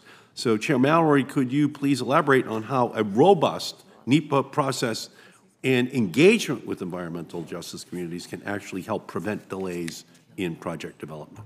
Thank you, Senator. And that, you're speaking to what we believe is a really important part of the process and ensuring that we can keep the timelines. We have, NEPA has always encouraged early engagement with communities. Early and often is a phrase that is commonly used. And in the permitting action plan, as well as our engagement with the agencies across the board, we're emphasizing that, because we do think that it allows for avoiding some of the problems that might be unknown or not learned about until late. And the result of that is extending the process because of litigation or because of just the concern of communities not being willing to buy in because of a lack of trust. So we definitely encourage that. Thank you. And obviously, our conversation about developing a clean energy future shouldn't focus myopically on NEPA and permitting of new projects. Issues like transmission planning, cost allocation, interconnection lines are also delaying much-needed investment in clean energy transmission. And while I'll be reintroducing my CHARGE Act to direct the Federal Energy Regulatory Commission to take action to address these and other issues, FERC could act to fix these issues right now without any need for new legislation with their inherent authority that they already have. Mr. Miller, do you agree that FERC has the ability to improve the way clean energy projects get planned and connected to the grid already with the existing authority? Senator, thank you for the question. Thank you for your attention to this topic and making sure that we're all focused on the need for more transmission, including some of the small projects that are interconnects that are critical for offshore wind. I know there is some debate on the use of FERC authorities. It is clearly a priority of this administration. We outlined it in terms of potential legislation. I understand that FERC is also looking at ways to utilize its authorities, including through regulation, and there's a pending chair or a pending seat that would require to be filled to move forward on certain regulations. But solving this problem, whether through existing authorities or new legislation, we have to do, or we will not meet our climate goals. Yeah, and so that's the bottom line. We've got a 2-to-2 FERC. We've got a 2-to-2 Federal Communications Commission, okay? It's actually, you know, Daniel Patrick Moynihan, he used to say that when he didn't want to help an issue or hurt an issue, you just engaged in benign neglect. You just don't do anything. But this is different. This is designed neglect. It's not giving the agencies the resources they need. It's not having a fifth commissioner to break the ties. It's not making it possible, you know, for us to be able to move forward when all the inherent authority is there. It's designed neglect of a system and then turning and saying, well, the answer is more permitting. We need actually more fossil fuel projects that are put online while there's delays that are built into the system because of design neglect for the transmission system to be modernized so that we can have the clean energy be put on it to remove the need for additional fossil fuels. So thank you all so much for your testimony. And Mr. Chairman, thank you for your indulgence in letting me go on a little bit longer. Before the senator from Massachusetts leaves, I want to thank you for the CHARGE Act. Our staff and I spent a fair amount of time with your staff. You and I have discussed it, and I think it needs to be included in whatever proposal comes out of this committee going forward. So thank you very much for that. And I thank you and your staff as well. Yeah. Thank you. They've been you bet. Great. They've been great. You bet. Let me see. We got a couple more questions here, and I'm going to lead into this question. It'll be a question for each of you to answer. I go to work almost every day on the train, and a guy named Biden used to do that. We used to actually ride together sometimes. And another guy that used to ride the train a lot was Albert Einstein. And believe it or not, and he would, I think he was taught at, I think maybe Dartmouth, if I'm not mistaken. And but he would take the train up to New York, or he'd take the train down to Washington quite a bit. And one day he got on the train and sat down. He started looking for his train ticket, and he couldn't find it. And before the conductor comes by, I've been in this predicament before, but he's looking for his train ticket, he's looking at his coat, his pants, looking at his briefcase, can't find it. And the conductor comes along, young guy, and he says, Dr. Einstein, we know you. We know who you are. You're good. It's okay. We know who you are. And the conductor starts to walk out of the car, goes at the other end of the car. He's about to leave, enter into the next car. He looks back over his shoulder. Dr. Einstein's down on his hands and knees, and he's still looking for his train ticket. The conductor rushes back and he says, Dr. Einstein, we know who you are. You don't have to do this. We know who you are. And Dr. Einstein looks up at him and says, I know who I am too. I just don't know where I'm going. Isn't that a great story? I said earlier in the hearing that I thought there may be 3 objectives that we should pursue in terms of like where are we going. And I've modified that during the course of this hearing. So I think maybe what we need, maybe think about 4 objectives in terms of where we're going. And I just want to mention those to you and ask each of you just to think out loud about which ones make sense, which ones don't. or if they need to be modified. But 4 objectives. For the first, any serious proposal must reduce greenhouse gas emissions while upholding our nation's bedrock environmental statutes. I'll say that again. Any serious proposal must reduce greenhouse gas emissions and uphold our nation's bedrock environmental statutes. That would be one. A second would be address transmission barriers that make it harder, address transmission barriers that make it harder for renewables to connect to the grid, address those barriers that make it harder for renewables to connect to the grid. A third would be that those proposals must support early and meaningful community engagement. Those proposals must support early and meaningful community engagement. And the fourth, in terms of where we're going, would be the legislation that we eventually adopt, send to the President, must provide businesses with certainty and predictability, must provide businesses with certainty and predictability that they need to make long-term decisions. Again, provide certainty and predictability to businesses that need to make informed long-term decisions. And I just want you all, this is probably not an all-inclusive list, but my staff and I worked on this a little bit, and I've tried to put it in terms and words that folks can understand. And so let me just ask each of you to think out loud. Ms. Christine, why don't you just go first? And if you say those are the 4 dumbest ideas I've ever heard, I won't be offended, but I don't think you're going to say that. Oh, well, thank you for the opportunity, Senator, and I am in as violent agreement as much as possible with the 4 objectives that you say outlined. Violent agreement? Oh, we don't hear that. Yes, I think we don't hear that for me term to very pound often. the table. If I may offer Sheldon, up, we need to have more violent agreement here in the Senate, don't we? if Go I ahead. may offer up one clarifier, if Please. it's okay with you, with respect to the 3rd bullet around early, meaningful community engagement, 100%. If I may also add a clarifier with respect to tribal nation and government-to-government consultation, please. Frequently in our experience, specifically calling out tribal nation engagement is key, ensuring that federal agencies are indeed prompted to go out and actually do it. Okay. And so that'd be super critical, please. All right, thank you.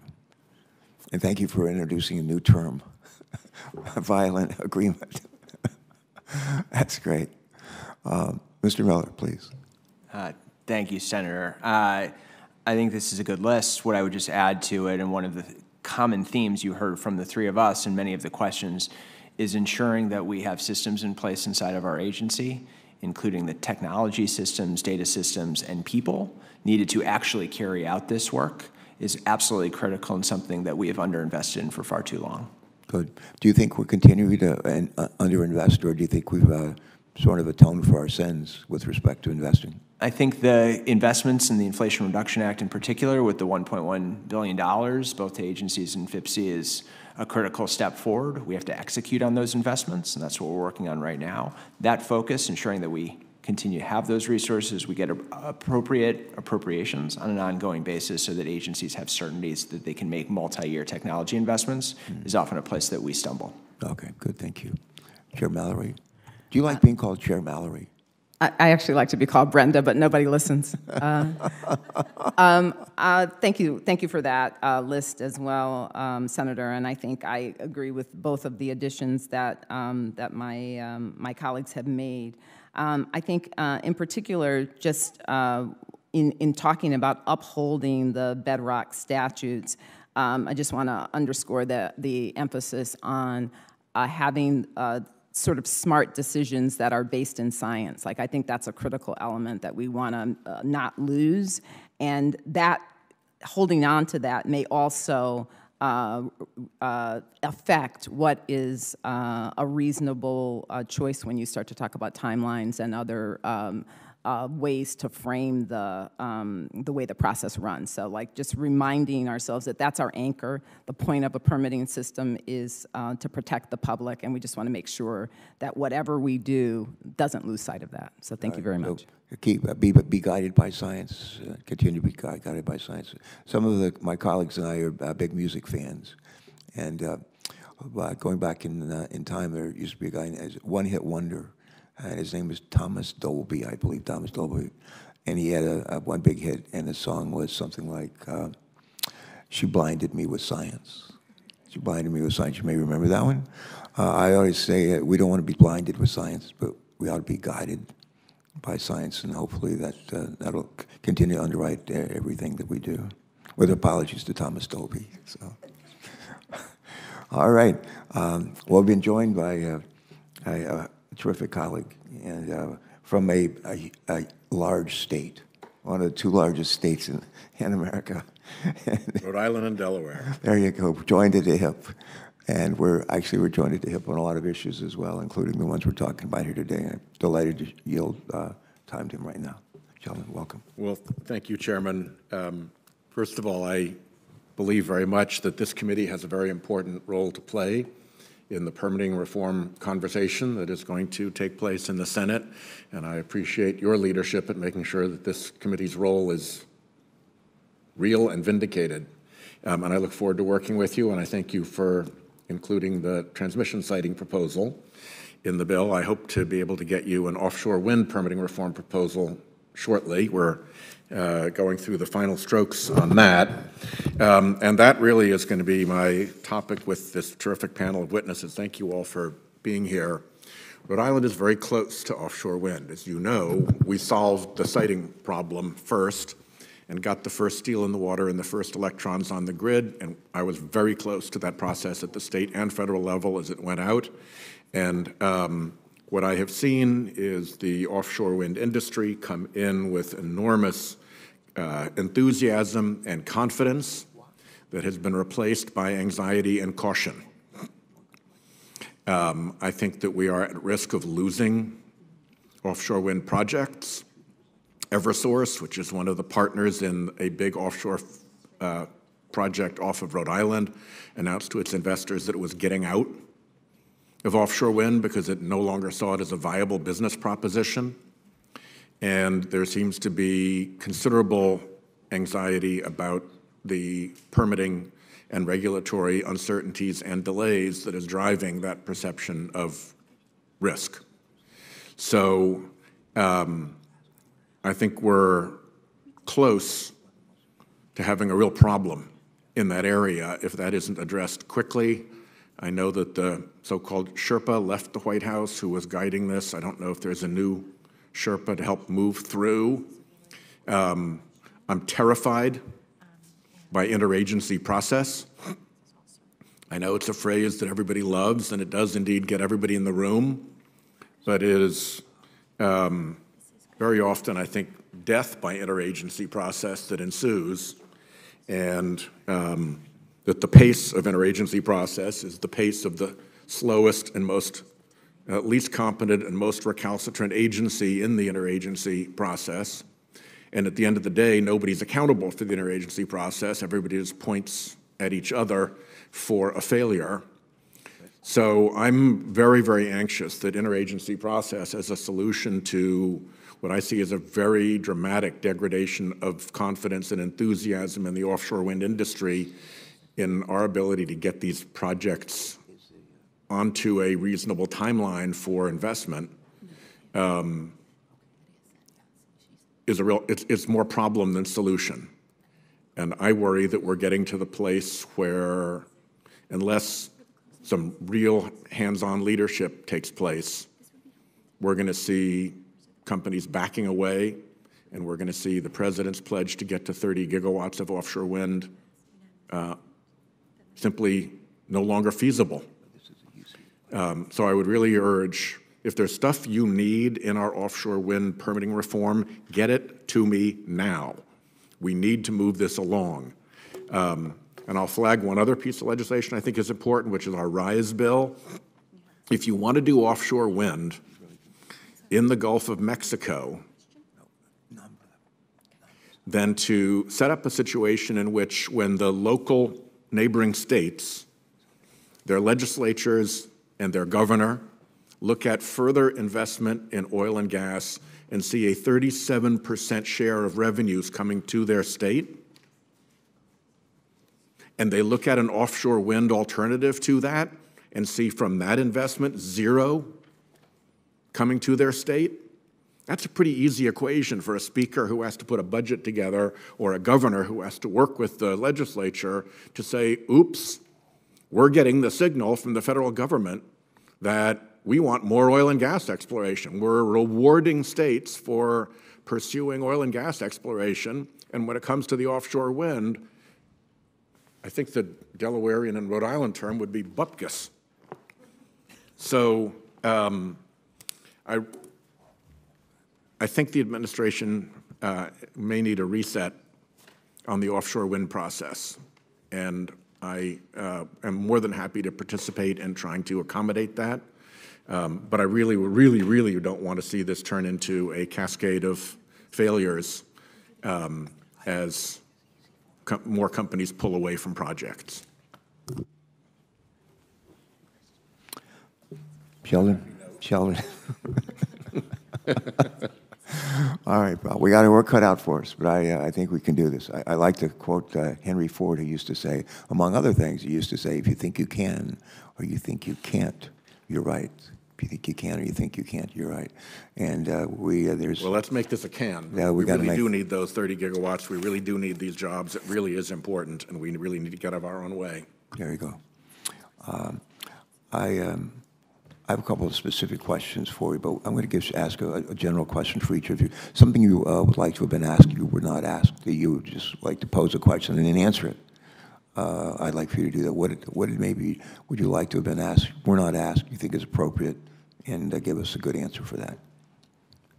I don't do this for just every panel, it's just special panels. I was hoping Senator Markey would follow up after he was talking through the dynamics on transmission and the challenges, including the prioritization around making sure that we are reforming the permitting process, the specific item when we're talking about whether it is a good or bad thing to have equivalence across different technologies. The specific thing that we're talking about is having federal backstop authority. That's a thing that currently exists for natural gas pipelines, but we don't have it in the same way for transmission lines. I don't think there is objection to the existing backstop authority associated with natural gas pipelines from this committee, at least not that I'm aware of. Mm-hmm.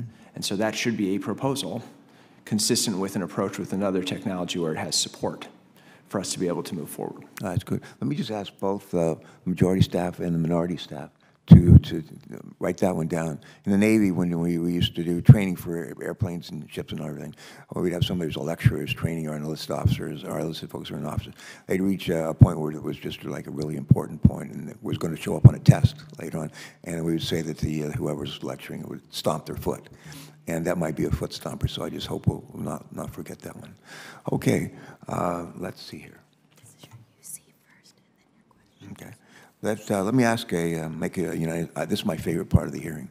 I get to ask oh no, Sheldon's still here. So I get to make a unanimous consent request sometimes when nobody's here except the folks in the audience and me. And then I ask unanimous consent that something happened. There's nobody who objects, so it just happens. So. But today, Senator Whitehouse can object if he wishes. I hope he won't. But my unanimous consent would be this. There are a number of permitting bills that have been released, and I, too, intend to release a bill soon. We call it sort of a draft proposal, but soon, very soon, in fact. It's important that we get this right. So I'd like to ask unanimous consent to request that members of the public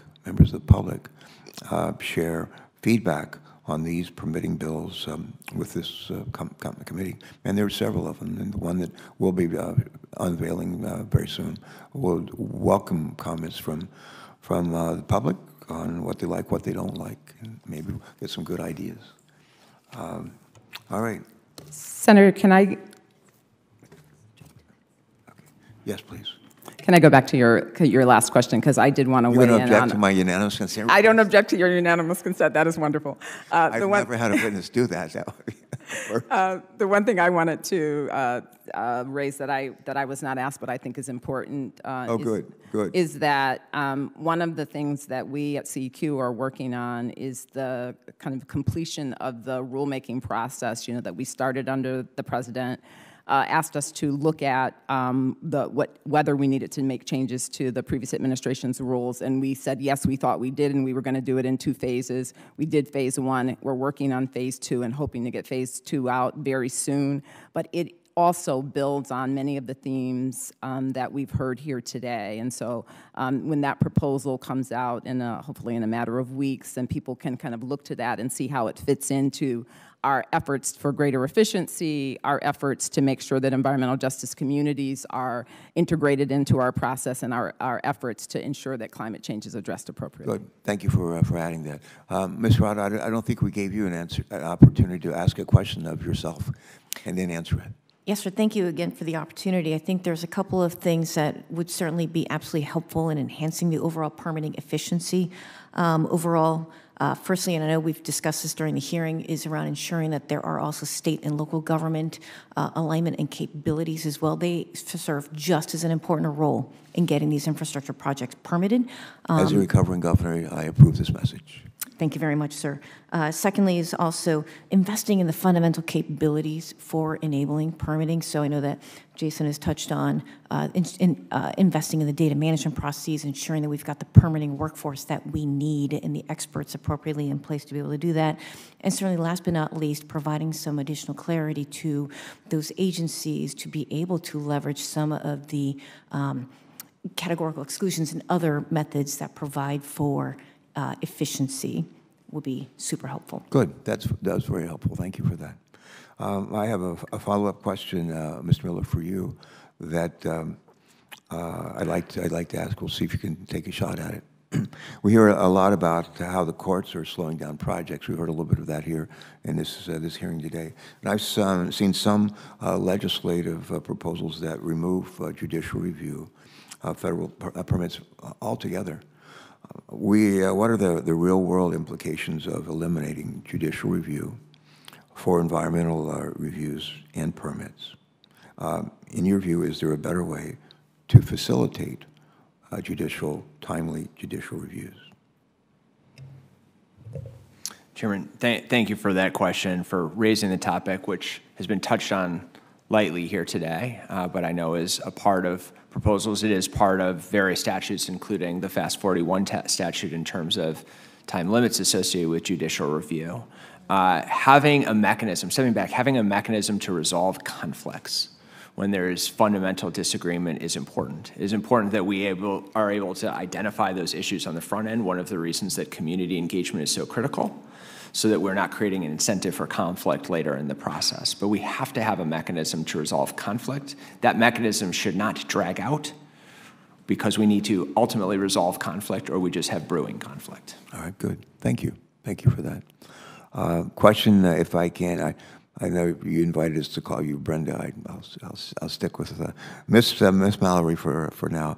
But the President recently released an executive order on environmental justice, as you know, which directs agencies to consider the cumulative effects of pollution and other burdens like climate change in their actions. Would you speak to us for a minute or two about why it's important to consider cumulative impacts as part of environmental reviews? Yes, Senator, thank you so much for that question. Yes, and I will just say that for all of the work that this administration is doing on environmental justice, one of the key factors that we are focused on is ensuring that all communities get the benefit of clean air, clean water, and a safe community. That is the kind of the premise on which we are operating. And the executive order really builds on what the National Environmental Policy Act has required for all but the time that the previous administration was in effect, which is direct, indirect, and cumulative effects. That's what the analysis requires. And so what we're saying for environmental justice communities in particular is that if you are building whatever, the project may be, if you hone in only on that project and not think about the context in which it's being set, then you're not really fully considering what the impacts are that the people who live there are going to be experiencing. So that's what cumulative impact's about. It says you have to not only look at the item that's causing for the action, but then what context is that being set in from an environmental as well as a human health perspective. And so that's what we're trying to ensure, that communities that have experienced underinvestment and that have suffered from legacy pollution actually have those issues addressed. All right, thank you. Thank you for that. I've got to give a short closing statement. I'll start it off by just saying thanks so much. Thanks so much for what you do with your lives, and thank you for your willingness to work with us. I'm not sure who said this. I used to think it was my dad, but I've heard it a lot in my life. But it says the hardest things to do are sometimes the things most worth doing. And I think what we're trying to do here is not easy. In fact, it's pretty hard. And this committee's pretty good at doing hard things, and we're proud of that. Our ability to help write major portions of the bipartisan infrastructure bill that we talked about earlier, the work we've done last Congress and again in this Congress on recycling legislation. We're working now, I think both Senator Capito and her staff and my staff, on permanent chemicals, PFAS and PFOA and all those. None of these are easy, but they sure are important.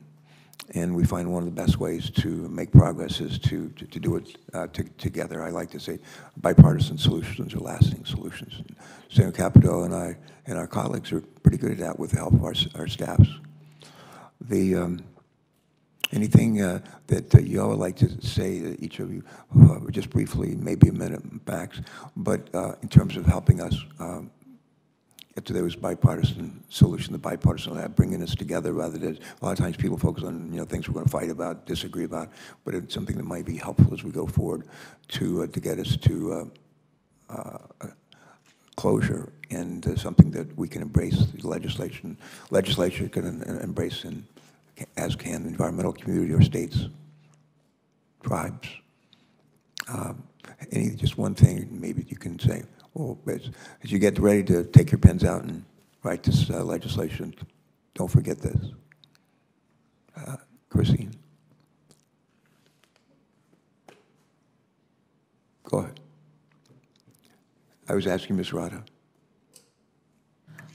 I think we've done. Thank you, Senator, for the question. And you can repeat. I mean, repetition is not bad. Yeah. I think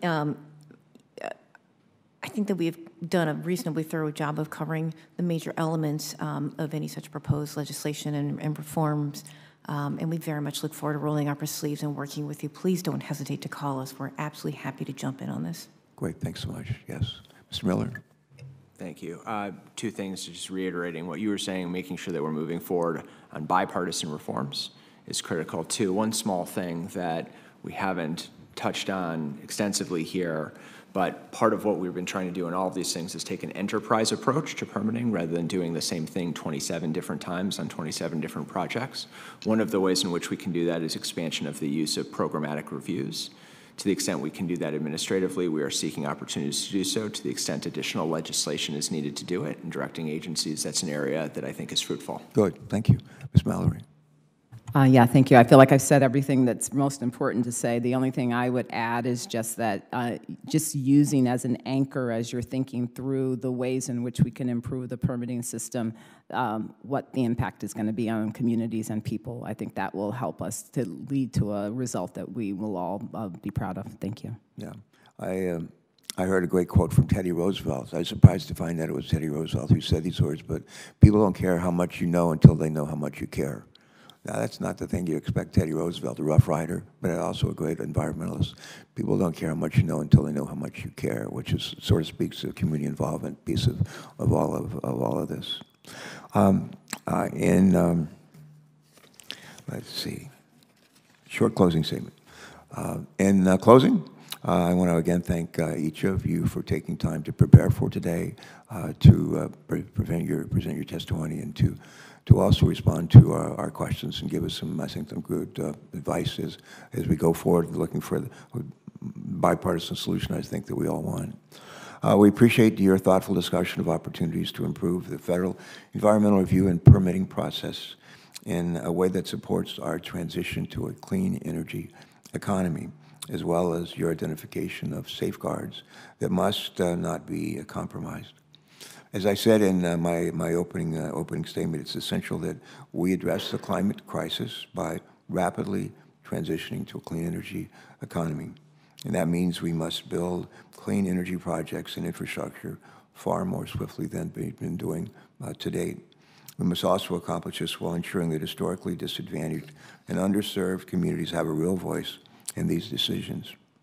Your testimony today provides us with valuable guidance as we move forward in this legislative process.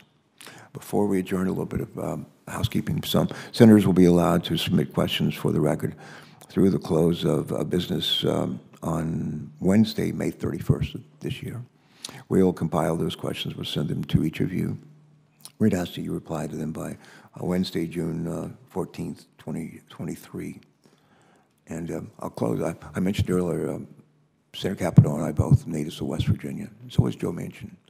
And a bunch of our neighbors, when I was a little boy, my sister and I were little kids, a bunch of our neighbors worked in coal mines. In fact, my dad, coming out of Shady Springs High School at the age of, I think it's 15 or 16, worked in a coal mine for a while, decided he didn't want to do that, and ended up going off to fight in a war and come home. There are a lot of folks in West Virginia, and frankly in a bunch of other states, that they are fearful of what we're doing. And they're fearful because they're afraid they're not going to have jobs, and or they're not going to have good jobs. And I always like to put myself in other people's shoes, golden rule, treat other people the way I want to be treated, and to make sure that the people who might be displaced because of we're moving away from fossil fuels to clean energy, we can't ignore the concerns of those people. We have to take them seriously and treat them the way we want to be treated. I know Senator Capito feels that very deeply, as do I think all of us do, and that takes. We need to continue to remind folks that we're not going to just walk away and say, well, to hell with you. We're just going to turn the page and we'll just generate all of our electricity from wind and solar and so forth. We got to make sure that the people who are disadvantaged and who may be suffering a bit because of that transition, that we're going to help them too. We're going to help them too, and I think we have a moral obligation to do that. And with that, I think it's a wrap. And with that, we thank you again very, very much. Somebody has stolen my gavel, but I got it back. Thank you so much. We're adjourned.